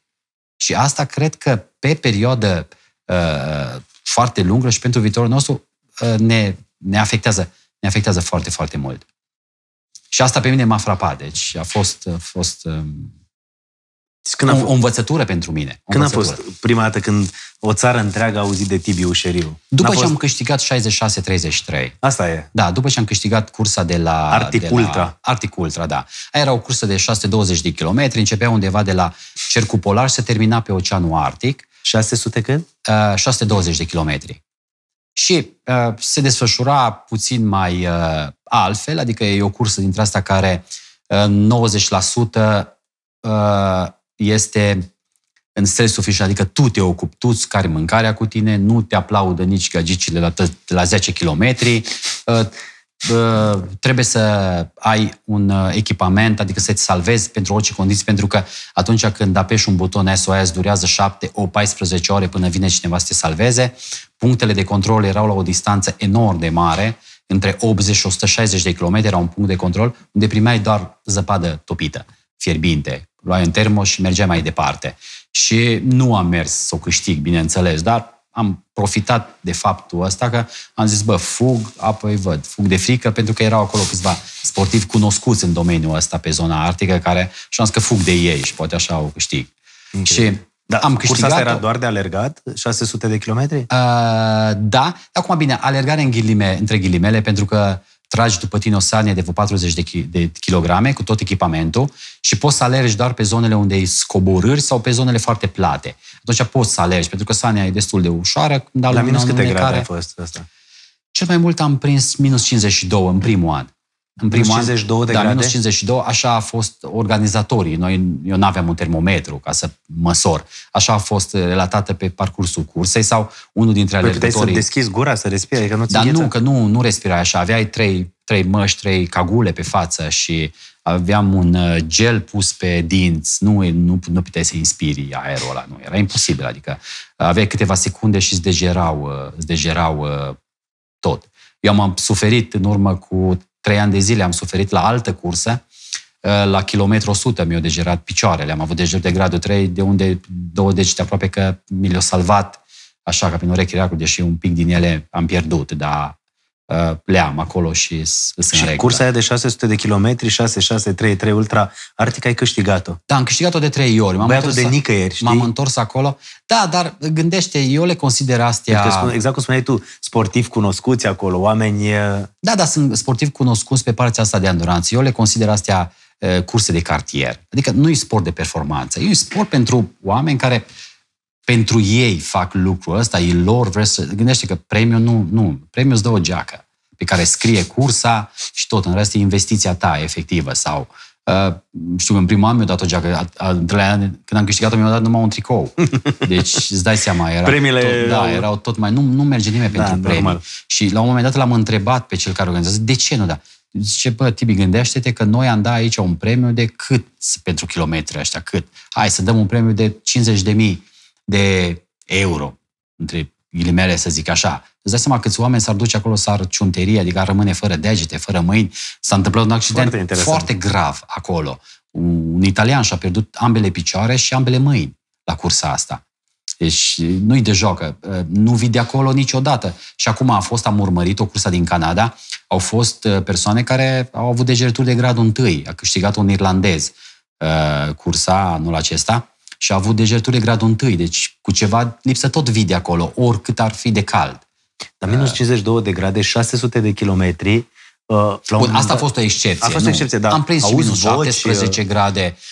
Voci oricum auzi după vreo 3 zile. Voci oricum cât a durat? Câte zile? Vocile tale, nu 10 zile? Cât a fost halucinațiile? Nu, eu am terminat-o, am făcut 100 de kilometri pe zi. Am terminat-o, ca să o câștigi trebuie să faci cel puțin 100 de kilometri pe zi ca să poți să intri. 7 zile? Da, în 6 zile am terminat-o. 100 de kilometri pe zi cu sania de 40 de kilograme și minus... Da, pentru că nu-i zi și noapte acolo, îi non-stop curs, adică tu îți organizezi tot, dormi cât vrei și dormi cât vrei. Te oprești, scoți sacul de dormit din sanie, te-ai pus jos și ai dormit. Adică nu... La ce te gândeai? Acolo, cred că cel mai mult încerci să gestionezi competiția și te gândești la partea asta, logistică, ce faci următorii pași, când ajungi la următorul punct, cum să ajungi la următorul punct, te legi de tot felul de lucruri de astea și trebuie să fii foarte atent la partea asta corp, adică corpul trebuie să ducă. Cel mai mult te gândești la asta, iar când totul e bine... Să-ți asculți corpul. Da, când totul e bine și tot, mai poți să te gândești și la alte lucruri, așa, și acolo mie mi-a plăcut foarte mult că le-am văzut destul de curat. Acolo nu exista o negociere cu tine. Sau ce mi-a plăcut extrem de mult acolo nu te poți motiva.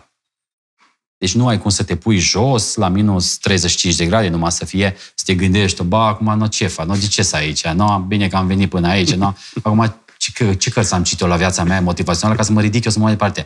Nu, dacă faci chestia asta, vine cu buldozerul a 20 de ia de acolo că ești înghețat.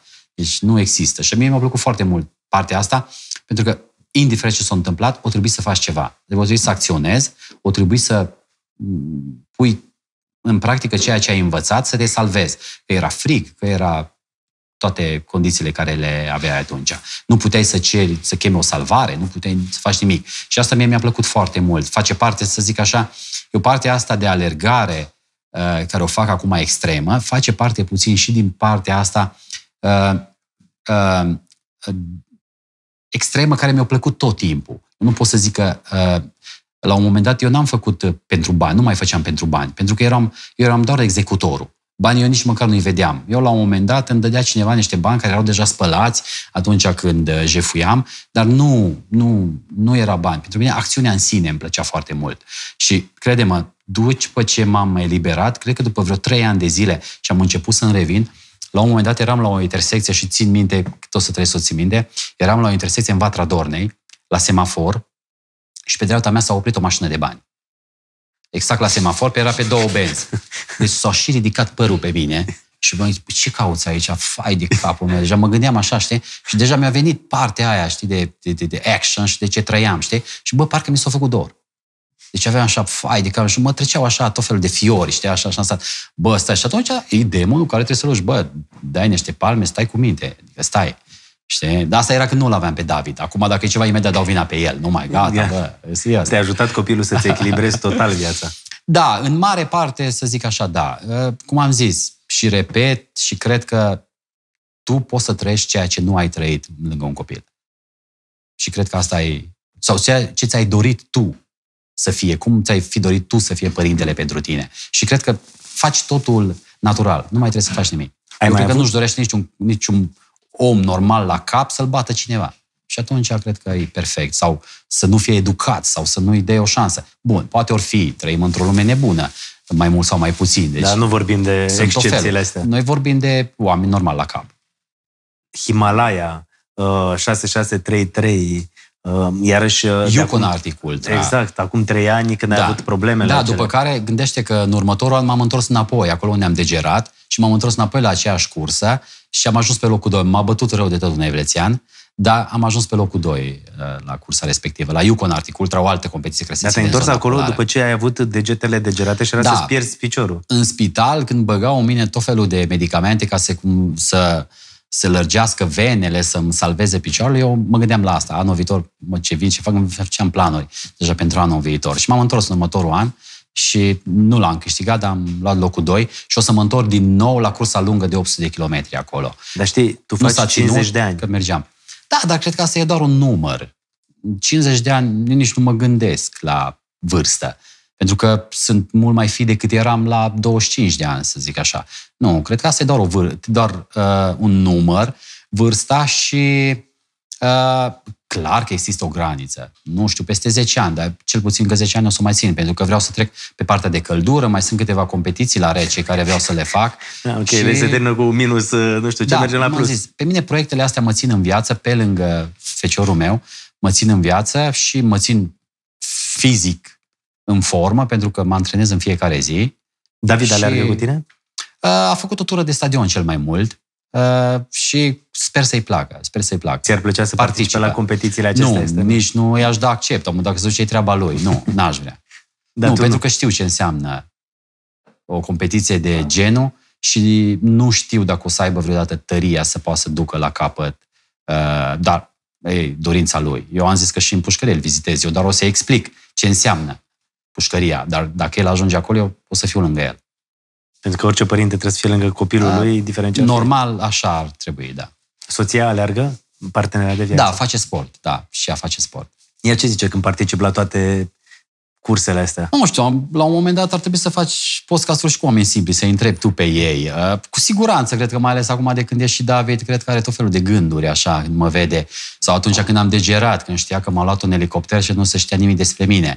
Și știau deja de cazurile care s-au întâmplat. Cred că mi-am aminte că dădeam imaginile în capul ei cu tine și erau fabuloase.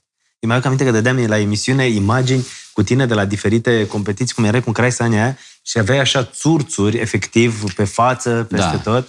Și mă uitam și gândeam, Doamne, cum poate omul ăsta să facă 600 de kilometri la minus 50 de grade, cu Sania după el să alerge, ce aude, la ce se gândește, cum cred că norocul nostru era că nu erau tot timpul minus 50 de grade. Gândește că sunt la competiția, la cel mai cald minus 20. De exemplu, la Yukon Arctic Ultra au fost foarte multe ediții în care n-au terminat niciun concurent. Deci a fost maxim de concurenți admiși, pentru că sunt doar 30 de concurenți admiși, din cauza că logistic e foarte greu să gestionez, și abandonau toți. Adică abandonau toți. Și atunci când înainte cu a terminat doar un singur alergător, un francez, în anul următor, atunci când am degerat eu, a terminat un francez, în anul următor, când am participat și eu, am terminat doar eu și elvețianul. Restul au abandonat toți. Deci cursele astea, dacă le termini, ești pe podium, asta e clar. Undeva acolo. Dacă nu, nu termină nimeni. Iar acum, când oamenii urmăresc podcastul ăsta, tu ești la cercul polar într-o cursă nebună. Da, este Lapland Arctic Ultra, se numește. Am zis că eu n-am avut o relație foarte bună cu Moș Crăciun în copilăria mea. Și am zis că dacă el nu m-a vizitat, am zis că să fac eu o viză, să-l alerg un pic pe acolo, vreo 500 de kilometri și să stăm așa la un ceai, să vedem de ce. Și am găsit o competiție acolo. Are... Da, 500 de kilometri are, se aleargă în Lapland, în Laponia, pe lângă cercul polar. De acolo se fac așa 2 bucle mari în zona respectivă, ceea ce e destul de ok. Am văzut că e destul de cald, adică față de temperaturile din pe zona arctică. Mă debusolezi tu când spui că e destul de cald, la ce te gândești? Minus 17, minus 25, cam pe acolo. Față de ce era acolo, da, e cald. Pentru mine, cel puțin, să zic așa... Minus 25 de grade? Maxim, cred că atâta o să avem în perioada respectivă, dar media o să fie minus 15-20, cam pe acolo. Perfect, mi se pare senzațional. Mie îmi place și nu-mi place doar cursa în sine, mie pregătirea până acolo îmi place. Și mie îmi place foarte mult atunci când ies pe ușă și fac o alergare, eu nu sunt aici. Gândul meu e acolo la cursă, îmi fac tot felul de filme, îmi fac tot felul de planuri. De asta, și asta îmi place foarte mult, că pot să-mi pregătesc tot timpul pentru asta. Știi ce mi-ar plăcea? Să-mi povestești puțin despre ce înseamnă Tășuleasa. Pentru că e un proiect în care tu, familia ta, sunteți implicați și în care faceți lucruri fabuloase aici. Da, este și unul dintre lucrurile care au făcut parte din salvarea mea, să zic așa, proiectele. Mai ales că în ultimii ani am proiectele mele aici care le desfășur, adică sunt coordonatorul lor pe partea de sport, organizez competiții sportive în zona asta, competiții de alergare, de la ultramaraton și până la alergări de copii. Doar că Tășuleasa social, ca să înțelegi, a apărut în urmă cu 20 de ani, am menționat puțin toată partea asta cu ajutoare, adică fratele meu a lucrat voluntar în Germania, după care venea în România și ajuta zonele astea defavorizate. El nu s-a obișnuit foarte bine în Germania și atunci a zis că să încerce ceva în România și Germania au avut nevoie de un loc logistic de unde să plece în toată țara cu ajutoarele. El le-a oferit locul acesta de aici. după care a devenit un fel de tabără de voluntariat, școală de voluntariat. Aici s-au format foarte mulți voluntari care au plecat în toată țara și au făcut o felul de proiecte, să zic așa. Deci Tășuleasa este un loc unde... Da, este o organizație non-guvernamentală. Da, și unde vin mulți voluntari, oameni care poate vor să se alăture proiectului, pot să vină aici. Cum pot să vă susțină?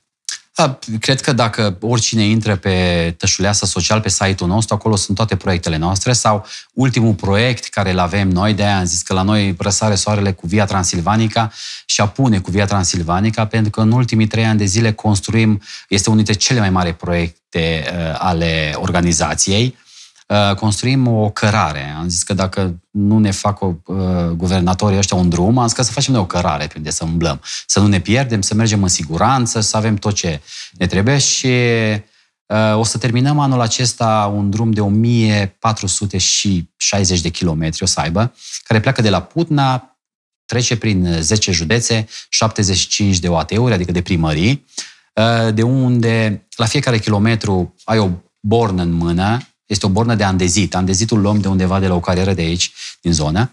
O punem în pământ la fiecare kilometru. Deci o să fie 1000 și ceva. Până în prezent am terminat 1040 de kilometri, adică sunt 1040 de borne acolo, cu o sculptură. Deci sunt se poate opere merge de artă. doar de alergat, Se merge alergare, călare. Este un drum de pelerinaj, un drum de regăsire mai mult. Noi l-am numit drumul care unește. Am zis că, mai ales că s-a întâmplat să și pleacă de la Putna? Da, pleacă de la Mănăstirea Putna, din curtea de la Mănăstirea Putna, și se termină la podul lui Apolodor, la Dunăre. Acolo e ultima bornă care e pusă deja, pentru că l-am început pe bucăți în toate județele și mai avem 2 județe, Alba Iulia și Hunedoara de terminat. Da. Și un proiect care a ornit și cei mai mulți bani pentru organizație, adică făcut cei mai mulți voluntari, pentru că gândește că Tășuleasa Social sunt 2 frați, care mai sunt și câțiva angajați, dar este vorba despre voluntari. Este vorba despre oameni care dau ceva înapoi, adică trebuie să învețe că nu trebuie doar să ceri, trebuie să oferi și ceva în schimb pentru asta. Și lucrăm foarte mult cu partea asta de voluntari și proiectul. Gândește că nu am luat nici măcar un ban de la stat, sunt doar cu donații de la multinaționale și de la fiecare. Adică cine își dorește un cadou pentru soție de ziua ei de naștere, i-a făcut cadou o bornă sau sunt o felul de deci nu mai poate să intre pe... Exact, pe Via Transilvanica, acolo se poate vedea... Dar site-ul unde? Via Transilvanica? Pe viatransilvanica.ro. Ok, perfect. Acolo poți să intre și oamenii. O să lăsăm și noi în descrierea podcastului, pentru că puteți contribui fiecare cu un mic ajutor. Exact cum spunea Tibi, ăsta poate să fie un cadou superb pentru un prieten, pentru cineva, pentru că banii ăștia practic ajută să continue cărarea asta. E fain că poți să-i vezi, adică mergi, vezi bolovanul, vezi munca care au depus-o voluntari și cei care au făcut adică vezi unde se duc banii tăi și poți să și faci ceva. Eu am avut o impresie despre România total alta decât o am acum. După ce am străbătut toată zona asta. E extraordinară. Deci nu cred, am umblat mult. Am văzut și Pacific Trail-ul, care e un drum asemănător. Am văzut o grămadă. Nu poți compara. Nu. E una dintre cele mai frumoase țări încă care poate fi dezvoltată la un nivel incredibil. Doar că noi facem lucrurile mai încet sau nu le facem și aici cred că avem nevoie de ajutor. Da, am descoperit sate, ești ca într-o poveste. Deci să te trezești încă dimineața cu vaca care îți balegă pe drum și cu coșul care îți cântă, eu cred că ăsta e și turismul adevărat activ, pentru că gândești la celălalt turism, adică mergi cu autocarul sau mergi cu o mașină, te oprești, fac 2 poze, te urci, te duci și nu lași nici nimic. Aici e un turism activ, turistul se duce, dimineața se trezește, pleacă, consumă tot ce întâlnește pe drum. De-aia am încercat să legăm foarte multe sate care au fost părăsite mai mult sau mai puțin și am încercat ca să îmbinăm toată partea asta, tot patrimoniul care îl are România, care e extraordinar. Și doar așa, deci cine vorbește, doar din auzite, și-ar face total o altă impresie despre România dacă ar lua-o la pas. Așadar, vă recomandăm să mergeți pe drumul ăsta, pentru că se poate porni. Da, se poate pe bucăți și oricum, eu o să îl alerg tot în septembrie. Am zis că dacă toți suntem inițiatorii acestui proiect și este și de alergare, eu o să-l alerg tot 1000 în luna septembrie. Total 1400 de kilometri, 100%. Deci o să alergi 1400 de kilometri în septembrie? Da, în septembrie și la un Cu fratele? Nu, el nu, poate să-l meargă. Să-l aplaudești pe ledenichii, plămânii? Da, o să-mi ia, cred că vreo 20 de zile. Îmi fac o echipă de alergători din România care o să participe, adică suntem mai mulți și vrem să promovăm puțin și partea asta de alergare pe el. Uite, vreau să le spui oamenilor cât de important e sportul în viața unui om. Mișcarea. Eu mi-aș dori foarte mult, de exemplu, în școli, pentru că mai merg și mai povestesc acum copiilor. Eu cred că de acolo trebuie început. De la o vârstă, e clar că sportul devine un lucru dacă apuci să-l faci, sau dacă ai timp, sau dacă ai chef, Dar eu cred că în școli, și trebuie să fie ce a fost înainte. Înainte era sport, adică pe noi ne scotea la ora de educație fizică, era singurele note care eu le aveam peste 8, în rest, Dumnezeu Sfântul știe. Acolo îmi plăcea, ce mai făceam, pe acolo aruncam mingea de oină, încă se făcea pe vremea aia, și cred că este foarte important. Nu exista scutire medicală, nu exista, și asta cred că trebuie să muncim foarte mult. Sportul în școală. Sportul nu doar că te dezvoltă pe partea asta fizică, sportul te dezvoltă și mental. Gândește, sportul îți dă o disciplină. O disciplină pe care, mai ales acum, noi nu avem stagiul militar, care mulți au zis, ce stagiul la militar. Nu, stagiul la militar, chiar dacă era o porcărie mare, dacă tu doreai, puteai să înveți ceva, puteai să vii de acolo cu ceva. Și eu știu, foarte mult se schimbau după stagiul militar. Era vorba aia, deveneai bărbat. Chiar dacă mulți zic că mergeai bou și veneai vacă. Nu, dacă tu vroiai, nu. Veneai alt om de acolo.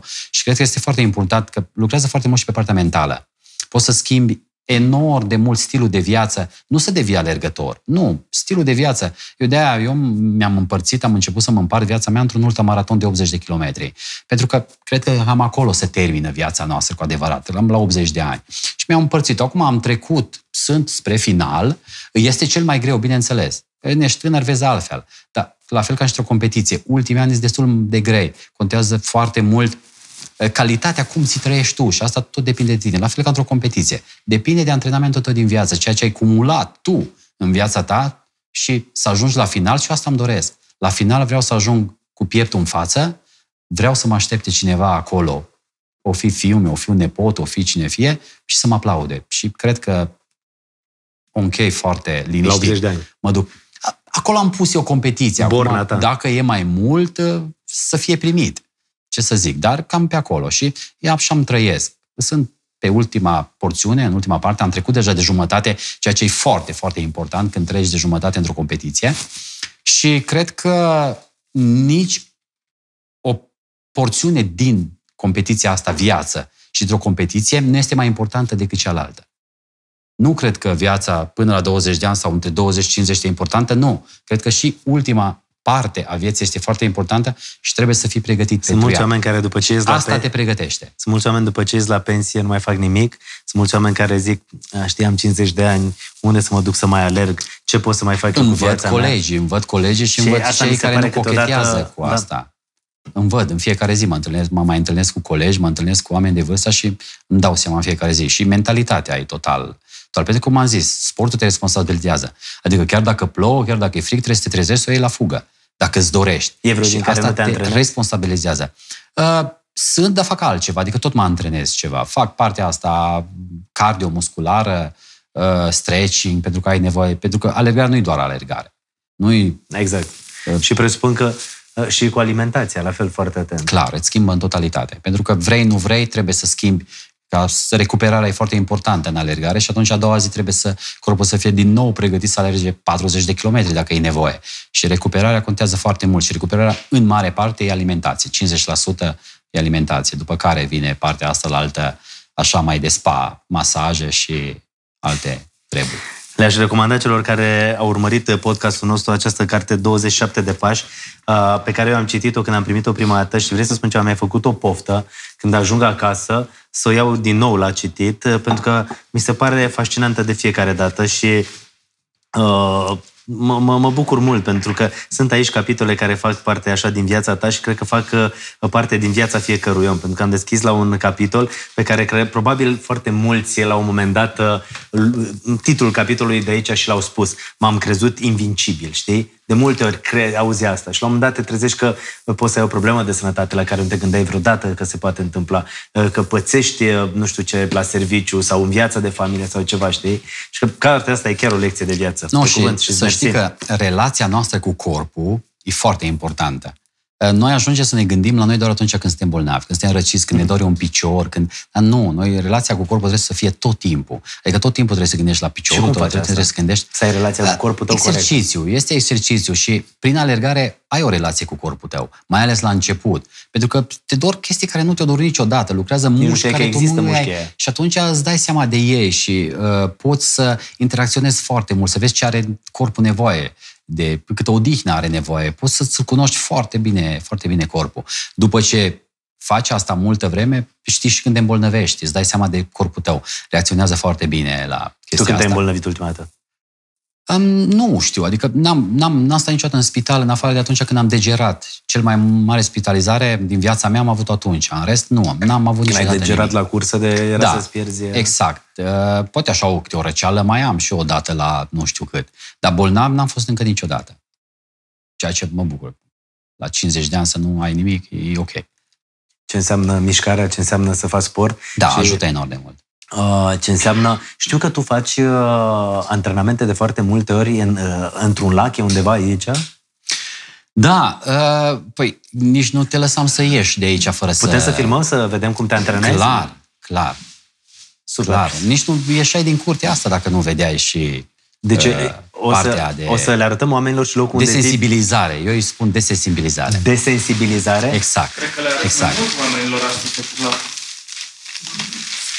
Echipa s-a gândit la tine. E perfect. Astăzi arată Tiberiu Ușeriu. Vei încerca un nou costum de scafandru. Bun, e un pic...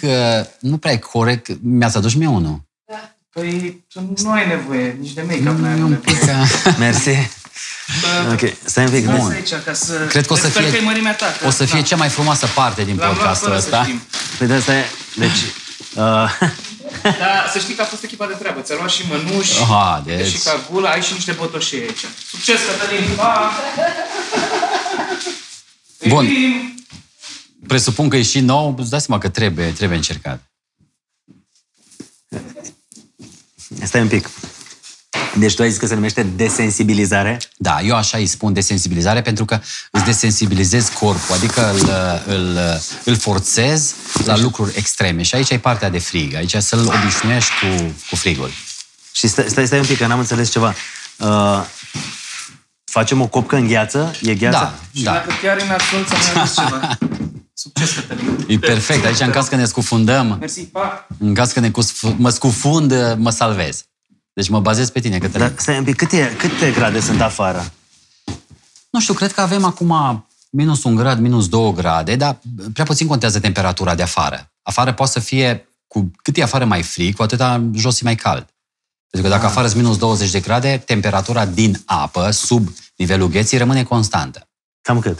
Deci la nivelul gheții stă cam la 1 grad pentru că nu e înghețată, substratul de gheață e la 20 de centimetri, iar cobor cred că la 2-3 grade, cred că acolo o să ajungă.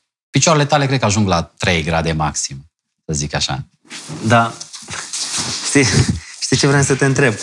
Costumul ăsta de scafandru am citit, că îmi plac și mie să lucrurile astea, să mai citesc despre ele, nu să le practic. Așa, am înțeles că oricum te uzi în asta, adică intră o peliculă de... Pelicula de apă ține căldură, ca să reziști. Deci ăsta intră... Da, dacă știam toată povestea asta, acolo făceam tot. Un costum dintre ăsta, cred că acolo puteam să facem tot podcastul.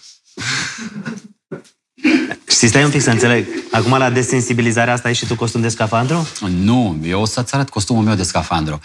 Apropo, costum de scafandru, atunci când m-au văzut prima dată, veneam pe o coborâre și erau doi care descărcau o claie de fân într-o căruță, adică într-un sanceu, îi zice. Da, aici, sanceu nu? Isanie, da. Și la un moment dat eu am apărut și era un om pe claie și un om era pe căruță care îi dădea fân. Și când m-au văzut că apar dezbrăcat, cu o mască pe față, au lăsat, au sărit de pe claie și au fugit. Am încercat să strig după ei și așa. Și a doua zi... Deci alergai dezbrăcat cu o mască pe față? Dezbrăcat, da. Și cu masca pe față ca să mă obișnuiesc. Și a doua zi, nu chiar a doua zi, dar după o vreme se povestea pe aici că aleargă unul într-un costum de piele de om prin zonă.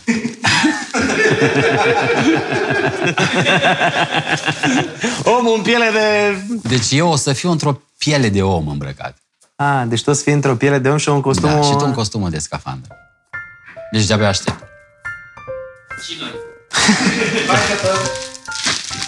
Mergem? Curaj! Bă, da, voi aveți... Cătălin! Auzi aplauzele. Au început să aplaude brinichii, ficații. Păi... Deci mergem la copcă. Mergem la copcă. Da.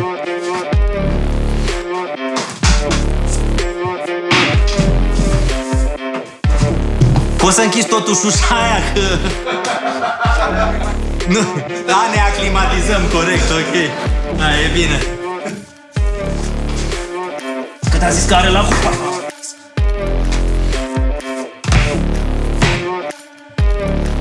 Ce bine. Mă, ajută-mă. Încă ești pana lui, mă, cum îmbracă-mă la bătrânețe, cine are grijă de mine? Gata, e fără chiloți. Serios? Serios? Nu mai dau pe ăsta jos, las. Facem un sacrificiu. Vezi că m-ai ciupit? Costum de scafandru adus de echipă. Păi noi l-am probat pe Florin. Deci costumul ăsta a fost probat pe tine? Da, ok. Mi-era bun mie.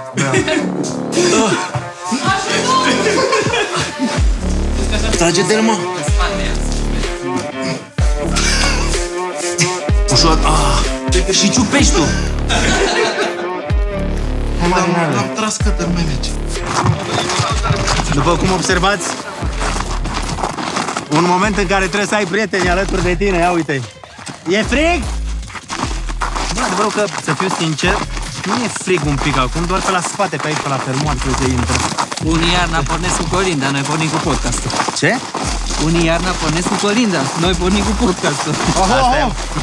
Am Și venit intrăm cu în scufundările. trending. Deci dacă nu ajungem în trending cu podcastul ăsta, Te învai mama noastră. ne lăsăm de meserie. Ia.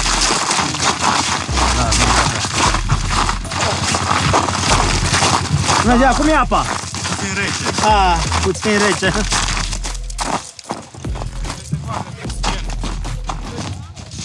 Uite, mă, Ciucă, ce ai ratat. Îți luaseră ție costum de scafandru. Dar trebuie tu să te pierzi de noi.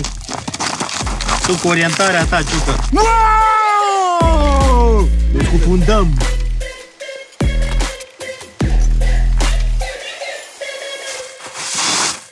Gata, suntem pregătiți.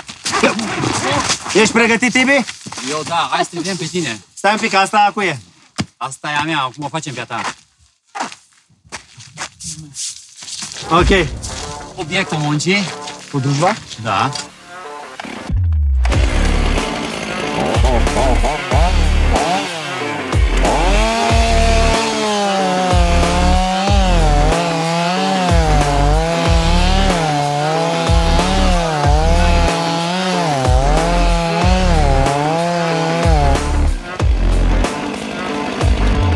Mă gândeam să faci doar tu!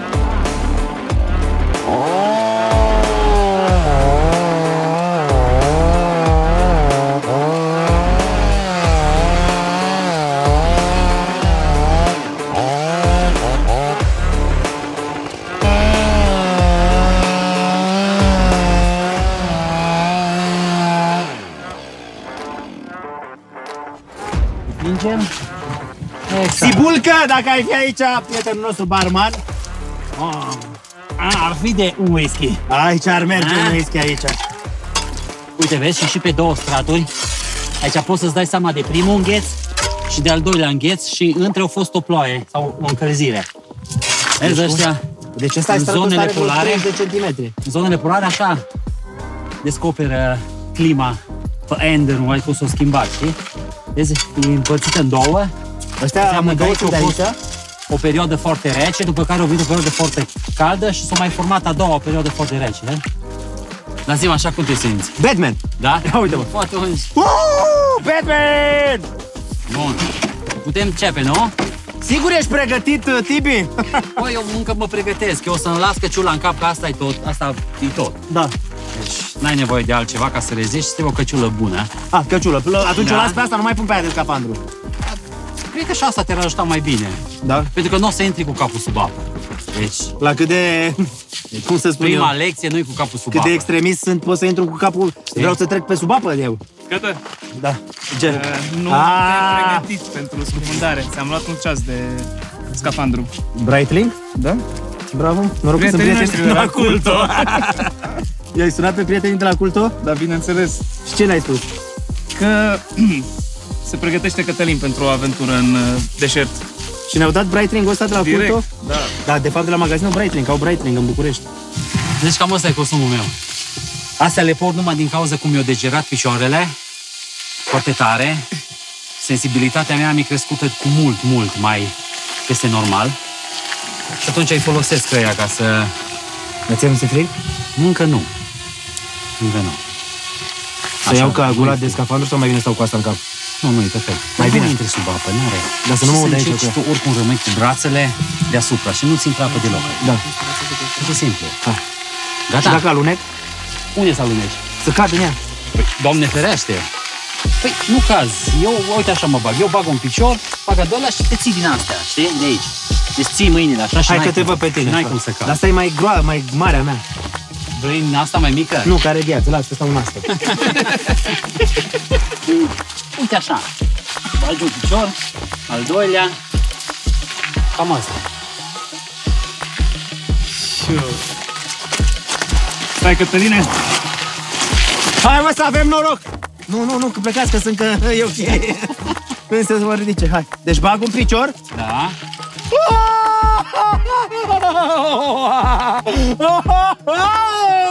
Și apoi? E ca și cum ai face triceps. Și cum? Nu am uitat. Exact. Numai te învârți. Cum mă fac acum? Hai față în față cu mine. Nu te...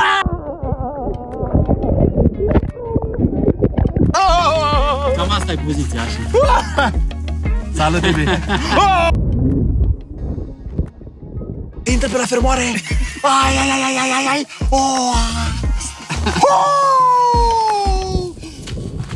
Bun, Cătălin. O să creadă lumea că stau agățat. De fapt e un GoPro, poți să le iei de aici, îmi strici imaginea. O să creadă lumea că sunt ancorat, îmi strici imaginea. Mamă! Deci vreau să spun că a intrat apă pe la fermoar. Și rece? Mamă, dar te trage pre sub apă, uite-mă. Îmi vine să... ai tragi pe la gâte. Câte grade sunt? La nivelul gheții cam 0 stă, după aia ți-am zis cam la 3 grade jos de tot unde ți picioarele. Da, acum trebuie Dar să... ia cam la 2, există 3 și o grade. tehnică pe care trebuie să o faci, adică că respiri. Da, Știu acum- că citisem o chestie de aia, că Da, făceam da. eu dusuri reci. Da, dar nu te mai ajută acum. Te ajuta înainte dacă făceai o hiperventilație, adică să te oxigenezi foarte tare. Numai eu n-am făcut cu școala aia. Eu am făcut cu școala asta, mă bag cât rezist. Cătălin, Da. și tot am vrut eu să te întreb. Acum, eu știu care e elementul tău. Știu cum te simți în elementul tău, dar acum eu am încercat să te aduc un pic în elementul meu. Care e esența vieții pentru tine și pentru tot ce ai realizat tu? Cum vezi? Ce crezi că mai trebuie schimbat? Podcast altfel, da, nu mă gândeam să fie genul ăsta de podcast în care eu să fiu luat la întrebări. Esența vieții, știi? Mi-am dat seama că esența vieții, cred că este același lucru pe care l-am descoperit și în după amiaza asta la podcast Ai cu cunoscut tine. o grămadă de oameni și cred că de la fiecare ai putut lua ceva sau cunoști o grămadă de oameni și mai Știi ce cred eu? nebuni, și mai extremiști, și mai... Știi ce cred eu, Tibi? Să stăm așa, să mai aduceți gheață. Esența vieții. Știi ce cred eu? Că e important să ai familia lângă tine, să ai prietenii aia pe care poți să te bazezi, pentru că, vrei să spun ceva, când ai o emisiune la televiziune și faci audiență, te caută toți invitații, toți vor să fie la emisiune. După ce nu mai ai emisiunea aia la televiziune, lista de oameni care îți răspund la telefon se diminuează. Am pățit povestea asta. Eram la televiziunea română și făceam o emisiune în fiecare dimineață. Tonomatul. Da, Tonomatul de pe 2, unde veneau invitații și sunau artiștii. Apoi m-am mutat la Realitatea pentru 6 luni, unde nu știa absolut nimeni, nu mai răspundea niciun artist la telefon. Roata s-a inversat când m-am mutat la Pro TV. Și mi-am dat seama că în viață singurele lucruri cu care rămâi sunt cele legate de familie. Copiii, prietenii foarte apropiați și cred că să reușești să faci, să ai experiențe. Pentru că am o vorbă de asta, știi, nu s-a întors nimeni de dincolo să ne spună cum e. Deci, până la urmă, tot de la familie plecăm și tot de la începuturi plecăm. Că, până la urmă, familia e începutul nostru. Asta e, știi? Pentru că întotdeauna când vrei să faci ceva sau dacă greșești ceva, te întorci și te gândești la copii, știi? Fără să vrei, te tragi acolo gândul și îți dai seama că experiențele sunt cele mai importante, pentru că trece timpul așa de repede încât nu știi când e sfârșitul ăla. Și atunci, cred că singurele lucruri care rămâi sunt bucuriile, experiențele, prietenii, oamenii apropiați, știi? Cred că asta contează. Păi tu crezi că oamenii ăștia mai vin să filmeze dacă nu mai sunt la televiziune? Sau dacă n-am podcast? Glumesc. Poate din ei mai glumesc. Chiar suntem o gașcă de prieteni și asta e tot ce contează. Și chiar le mulțumesc mult de tot. Vă e frig? Am început să mă obișnuiesc în asta. Știi care e experiența în costumul ăsta? Într-adevăr, nu e ca la tine, așa de frig. Dar intră apă, adică n-ai cum să faci. Da, intră apă, stratul de apă ține căldura până la urmă. Deci n-ai cum să faci, e clar. E un strat de apă care s-a lipit și... Poți să vezi, eu acum când ies, zona care a fost în apă e ca și bronzată. Deci se schimbă foarte mult pentru că corpul intră intenționat într-un fel de alarmă, adică se protejează foarte mult. Și atunci își formează imediat, instantaneu, un strat de adrenalină care încearcă să te țină efectiv și o să vezi că e schimbată culoarea în totalitate. Acum adrenalină. E roșu. Da, clar, spune-mi tu, clar. Fii atent, haide să terminăm podcastul ăsta aici și spune-mi tu care e esența vieții. Sau ce ar trebui oamenii să înțeleagă? Eu am adunat foarte multă înțelepciune, să zic așa, nu știu până unde și cum și cred că a avea curaj în viață e unul dintre lucrurile cele mai importante. Și pe mine asta m-a ajutat foarte mult. Trebuie să ai curaj să poți să duci o viață care n-a fost așa prietenoasă cu tine. Și ți-o dat-o și pe la spate, din toate punctele de vedere. Și cred că ca să poți, ai nevoie de curaj să treci peste multe. Și cred că cu asta m-am ales foarte mult, după care, clar, ceea ce ai zis și tu, cred că de acolo am plecat și cred că la urmă ei sunt singurii care o să fie pe lângă noi. Atunci când nu mai e nimeni. Familia. Da. Cred că până la urmă tot acolo ajungem. Să știi că îți mulțumesc mult pentru podcastul ăsta. Și eu mulțumesc. A fost așa o lecție de mulțumesc pentru experiență. Într-adevăr, eu la televizor te-am cunoscut într-un fel, de când te cunosc în realitate, te cunosc altfel. Și mă bucur, nu știu câți au făcut un podcast într-o copcă sau câți au terminat un podcast într-o copcă, îs curios, dar e un început. Adică trebuie fiecare să avem elementul nostru. Ne vedem la următoarea competiție la maraton. Exact. Îți mulțumesc și la următoarea copcă fără costum. Promit. Asta e. Ați auzit? Promit, următoarea copcă. Ați auzit toți, deci așa să fie. Vii la antrenamente. Perfect. Mulțumesc. Eu îți mulțumesc.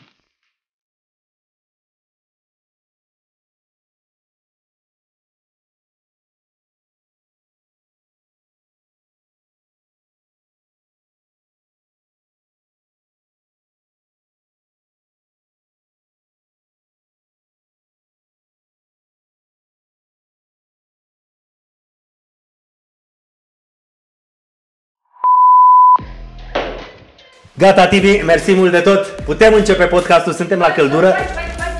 Da, și mai ales că... Mai trebuia un pic, la timp, dacă ziceam. Scuză-mă, cum e capul, știi, așa e la podcast, da? La des? Nu, la des că nu trebuie. Mersi mult de tot. E și cineva de la Hair dacă e nevoie? Nu, e ok, e bine, putem începe așa. Ia uite aici ce face echipa! Încearcă să coboare! Ciucă! Pentru prietenul Ciucă? Uite aici, uite ce arată, uite. Uite Ciucă aici. Zi marinarule.